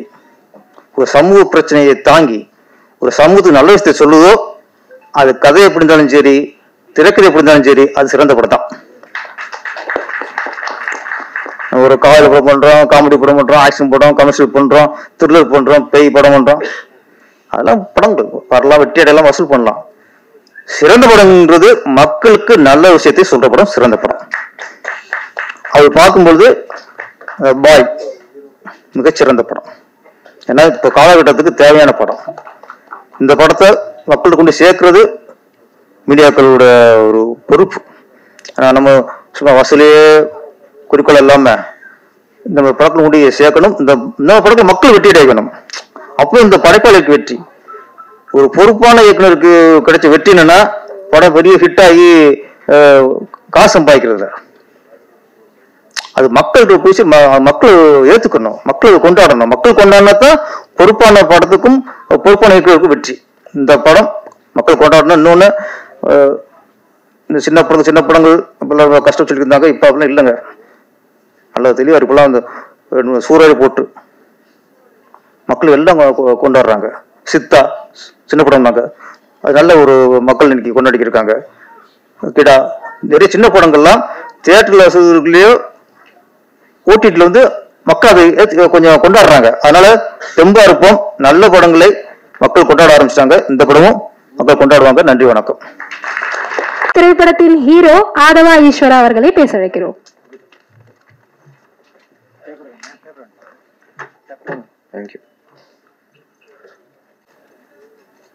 இங்கே வந்திருக்க பத்திரிகை, தொலைக்காட்சி, ஊடக நண்பர் எல்லாத்துக்கும் வணக்கம். இங்கே நிறைய பேர்த்து இன்வைட் பண்ணோம். ஸோ அவங்களோட டைமை எங்களுக்காக ஸ்பெண்ட் பண்ணி இவ்வளோ நேரம் வெயிட் பண்ணி இந்த ஃபங்க்ஷன் பார்த்ததுக்கு ரொம்ப ரொம்ப நன்றி. தேங்க்யூ. இங்கே மேடையில் நிறைய பேர் எல்லா விஷயம் பேசினாங்க, அதுக்கும் ரொம்ப நன்றி. ஸோ இந்த படத்தில் ஒர்க் பண்ண எல்லா டெக்னீஷியன்ஸ், ஆர்டிஸ்ட், அவங்க எல்லாருமே அவங்கவுங்க எங்களோட எஃபர்ட் 100% நாங்கள் கொடுத்துருக்கோம். ஸோ இந்த படத்தை நீங்கள் சப்போர்ட் பண்ணணும், ஆதரிக்கணும். இது சின்ன படம், பெரிய படம் இல்லை, படம் அவ்வளோதான். இது ரெண்டுமே டிஃப்ரென்ஷியேட் பண்ண வேண்டாம்னு என்னோட ஆசை ஆக்சுவலி. ஸோ எல்லாருமே உழைக்கிறோம். அவங்க பெரிய ஸ்கேலில் படம் பண்ணுறாங்க, நாங்கள் கம்மி ஸ்கேலில் படம் பண்ணுறோம். பட் எஃபர்ட் ஒன்று தான் இங்கே. ஸோ இந்த படத்தில் டிரெக்டர் புவன், ஸோ அவர் என் கூட ஆல்மோஸ்ட் ஒரு 2.5 years ட்ராவல் பண்ணியிருக்காரு. அவர் ஒரு ஃபிசிக்கலி சேலஞ்சு கிடையாது, அவர் ஒரு நார்மலான பர்சனாக தான் பிறந்தாரு. நடுவில் இந்த மாதிரி ஆயிட்டாரு. பட் அந்த ஃபிசிக்கலி அந்த விஷயத்த அவர் தான் மைண்டுக்கு ஏற்றிக்காம, அவர் இது நாள் வரைக்கும் தனக்கு ஒரு ப்ராப்ளம் இருக்கு அப்படின்னு எந்த எந்த இடத்துலையுமே அவர் அதை காமிச்சிக்கல. ஏன்னா அதுக்கே ஒரு பெரிய பாராட்டு வேணும் ஆக்சுவலி. ஏன்னா நம்ம எப்படி வேணாலும் உழைக்கலாம் ஆக்சுவலி, நம்ம எவ்வளோ ஹார்ட் ஒர்க் வேணாலும் பண்ணலாம். பட் அவர் கிட்டத்தட்ட பிரெயினில் ஒரு 12 பிரெயின் சர்ஜரி பண்ணியிருக்காங்க ஆக்சுவலி அவர் பிரெயினில். ஸோ அதெல்லாம் எனக்கு தெரிஞ்சு நார்மலாக அது சர்வே பண்ண முடியுமானா ரொம்ப கஷ்டம் ஆக்சுவலி.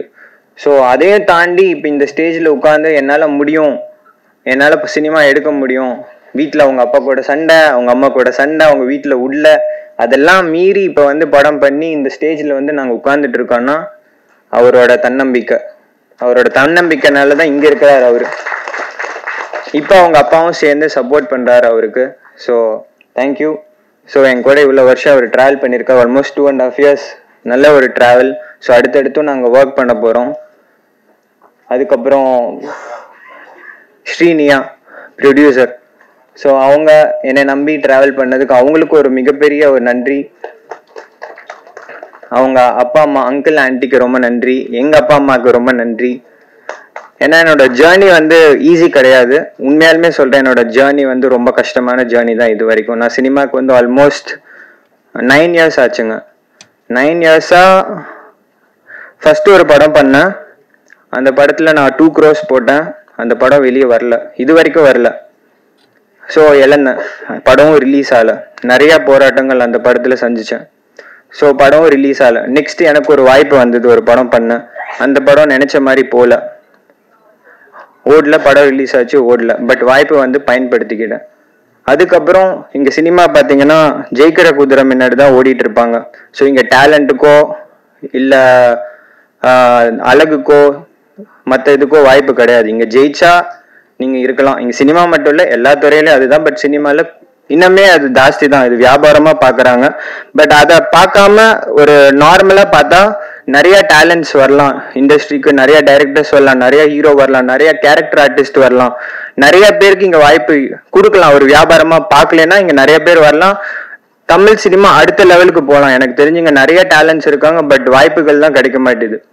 என்ன மாதிரி நிறைய ஹீரோஸ் வளரலாம், நிறைய டைரக்டர்ஸ் வரலாம், ஏன்னா உங்களுக்கு ப்ரொடியூசர் கிடைக்க மாட்டேது. ரியல் ஃபேக்ட் அதுதான் ஆக்சுவலி இப்போ இருக்கிற நிலைமையில. ஒரு படம் கூட நம்ம எடுத்துடலாம், அந்த படத்தை எடுத்துட்டு போய் மக்கள் பார்ப்பாங்களா, தியேட்டருக்குள்ள வருவாங்களா, நிறைய போராட்டங்கள் ஆக்சுவலி. உண்மையா தான் சொல்றேன். இப்போ நான் இந்த படம் முடிச்சு ஆல்மோஸ்ட் ஒரு 6 months ஆச்சு சென்சார் ஆகி. பட் நான் ஒரு தடவையும் ரிலீஸுக்கு போகும்போது ஒரு ப்ராப்ளம் வரும் ஆக்சுவலி. ஒன்னா IPL வரும், இல்லை வேர்ல்ட் கப் வரும். இதை மீறி ஆடியன்ஸ் IPL-யும் வேர்ல்ட் கப்பையும் விட்டுட்டு சினிமாக்கு பார்ப்பாங்களான்னா கண்டிப்பாக கிடையாது. ஸோ ஃபர்ஸ்ட் ப்ரிஃபரன்ஸ் அதுக்கு தான் கொடுக்குறாங்க. ஆர் பெரிய கேஸ்டிங், பெரிய ஸ்கேல் பண்ணுற படத்துக்கு உள்ளே போகிறாங்க. எங்களை மாதிரி படத்துக்கு உண்மையாலுமே வரதில்லை. ஸோ இதெல்லாம் மாறி பண்ணனா இந்த மாதிரி படங்கள் ஆக்சுவலி எங்களை இந்த இந்த இந்த இந்த பட்ஜெட்டில் பண்ணுற படங்கள் ஆப்வியஸ்லி நல்லா பண்ணலாம். நல்ல என்ன சொல்கிறது, பிஸ்னஸ் ரீதியாக இன்னும் கொஞ்சம் நல்லா ஆகும் ஆக்சுவலி. இப்போ எங்களுக்கு பிஸ்னஸ்ன்னு பார்த்தீங்கன்னா OTT, Hindi, FMS, other regional language, இதில் தான் இப்போ பணம் ஆக்சுவலி. தியேட்டர் கலெக்ஷன் 0 தான், உண்மையாலுமே எனக்கு தெரிஞ்சு 0 தான். பட் இதுல பணம் வந்தா மட்டும்தான் படத்துல வந்து பணம் ரிகவர் பண்ண முடியும். பட் இது எவ்வளவு வருதுன்னு நம்மளுக்கு தெரியாது. இப்போ 1.5 கோடி பணம் போட்டு பண்றோம்னா இதை ரிகவர் பண்ண முடியுமான்னு கேட்டா எனக்கு உண்மையாலுமே தெரியாது, அது என்ன நடக்கும்னு தெரியாது. பட் இதெல்லாம் மீறி நாங்க வந்து இங்க நின்றுட்டு உங்ககிட்ட பேசிட்டு இருக்கோம்னா எங்களோட உழைப்பை நம்பி, எங்களோட திறமையை நம்பி அடுத்து நம்ம எதாவது பண்ண முடியும், எங்களால் ஜெயிக்க முடியும்னு சொல்லி தான் நாங்கள் பண்ணிட்டு இருக்கோம். ஸோ உங்களோட சப்போர்ட் கண்டிப்பாக இந்த படத்தை கொண்டு போய் நல்ல விதமாக சேருங்க. என் படத்துக்காக மட்டும் சொல்லலை, இது மாதிரி நிறைய படங்கள் வரும், நிறைய டேலண்ட்ஸ் வருவாங்க, நிறையா இருக்காங்க. ஆக்சுவலி நிறைய பேர் வாய்ப்பு இல்லாமல் இருக்காங்க. ஸோ அவங்களுக்குலாம் வந்து வாய்ப்பு கிடைக்கும். நிறைய ப்ரொடியூசர்ஸ் வரணும். சினிமா நல்லா இருக்கணும்னா நிறைய ப்ரொடியூசர்ஸ் உள்ள வரணும். ஏன்னா எனக்கு தெரிஞ்சு இப்போ நிறைய பேர் படம் எடுக்கிறது இல்லை. ஸோ எடுத்தாலும் லைக் ப்ராப்பர் கைடன்ஸ் இல்லாமல் எடுக்கிறாங்க. ஸோ என்னன்னு லைக் இதெல்லாம் வந்து கேட்டுட்டு சினிமா தெரிஞ்சு ஒரு தொழில் கற்றுக்கிட்டு படம் எடுத்தாங்கன்னா கண்டிப்பாக இந்த துறையில சம்பாதிக்கலன்னா வேற எதுலையுமே நம்ம சம்பாதிக்க முடியாது. ஏன்னா இது அற்புதமான தொழில் ஆக்சுவலி. ஏன்னா மனசார சொல்றேன், நான் பணம் இழந்தாலும் திருப்பி நான் இதுக்குள்ளதான் ஓடிட்டு இருக்கேன். எனக்கு இதை தவிர வேற எதுவும் தெரியாது ஆக்சுவலி. உண்மையாலுமே எனக்கு இப்போ ஆல்மோஸ்ட் ஒரு 9-10 இயர்ஸ் ஆச்சு. எனக்கு தொழில் இப்போ சினிமா ஆயிடுச்சு. இதை தவிர நம்ம என்ன பண்ண போறோம்னு பார்த்தா எனக்கு ஐடியாவே இல்லைங்க ஆக்சுவலி. ஸோ இதெல்லாம் மீறி நாங்கள் வந்து நின்று பண்ணிட்டு இருக்கோம். எங்களுக்கு சப்போர்ட் பண்ணுங்க. அப்புறம் இங்க ஒரு முக்கியமான விஷயம், இங்க ஒரு ஆக்ட் பண்ணாங்க. ஸோ அந்த குழந்தைங்க வந்து ரொம்ப ரொம்ப நல்லா பண்ணாங்க ஆக்சுவலி. அது என்னோட சைல்ட்ஹுட்ல எனக்கு நடந்த ஒரு பாதிப்பு ஆக்சுவலி.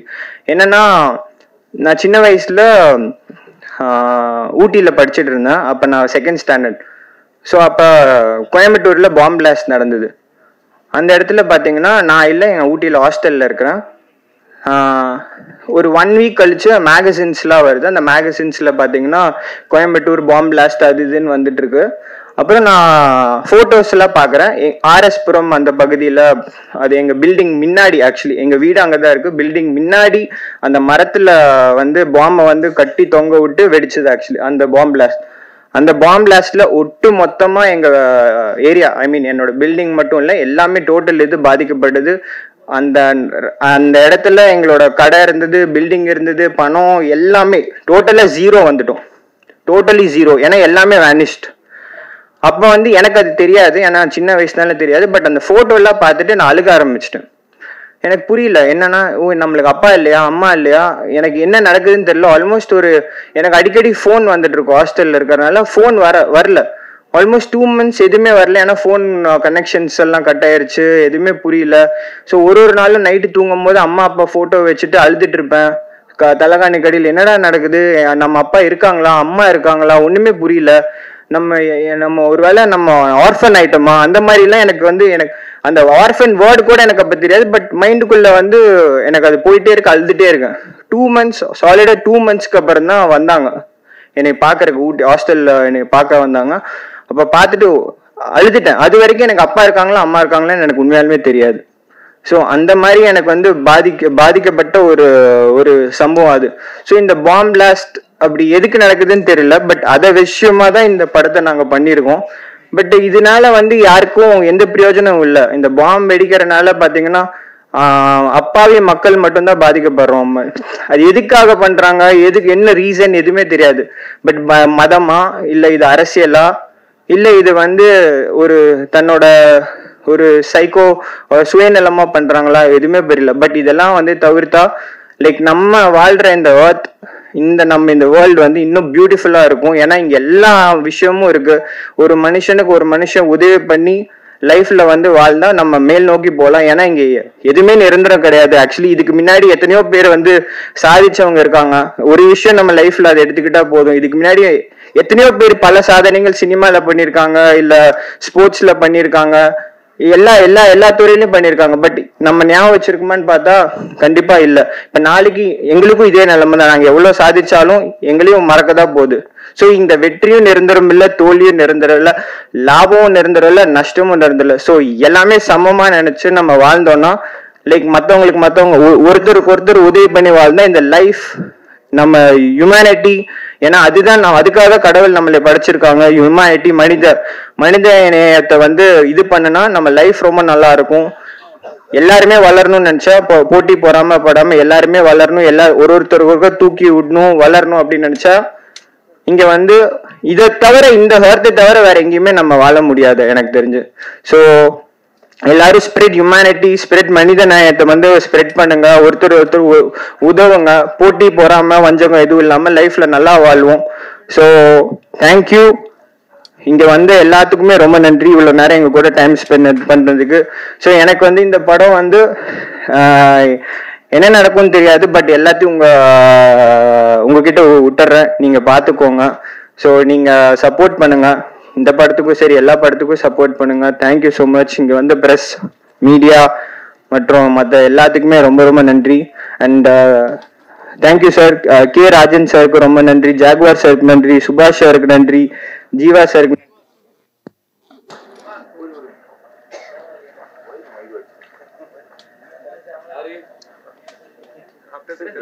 ஸோ இங்க வந்து எல்லாத்துக்குமே ரொம்ப நன்றி. அண்ட் இவ்வளோ நேரம் எங்க கூட டைம் ஸ்பெண்டதுக்கு ரொம்ப நன்றி.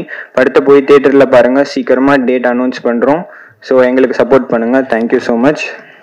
Love you all.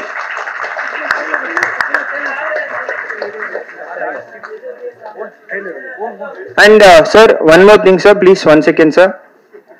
Sorry, just 1 second. ஒரே செகண்ட் சார். இந்த படத்தை வந்து தமிழ்நாடு ரைட்ஸ் வந்து பிவிஆர் வாங்கியிருக்காங்க. பிவிஆர் பிக்சர்ஸ் வந்து தமிழ்நாடு வாங்கியிருக்காங்க டிஸ்ட்ரிபியூஷன். ஸோ கதிர் அண்ணாக்கு ரொம்ப நன்றி.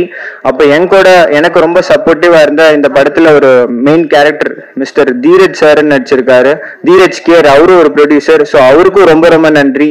ஸோ எனக்கு எவ்வளவு சப்போர்ட்டிவா இந்த டீம், கேஸ்ட், க்ரூ மொத்தம் எல்லாத்துக்குமே thank you so much. Love you all. God plus. Thank you.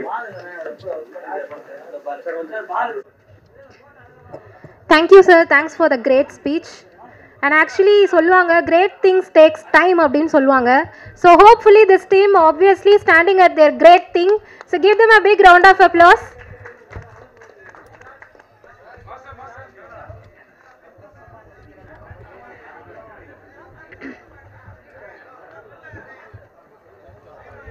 And now இவ்வளோ நேரம் எல்லாருமே காத்திருந்து வெயிட் பண்ணிட்டு இருந்த தருணம் ட்ரெய்லர் லான்ச்காக. அண்ட் இப்போ எல்லாரும் சேர்ந்து ட்ரெய்லர் லான்ச் பண்ணுவாங்க.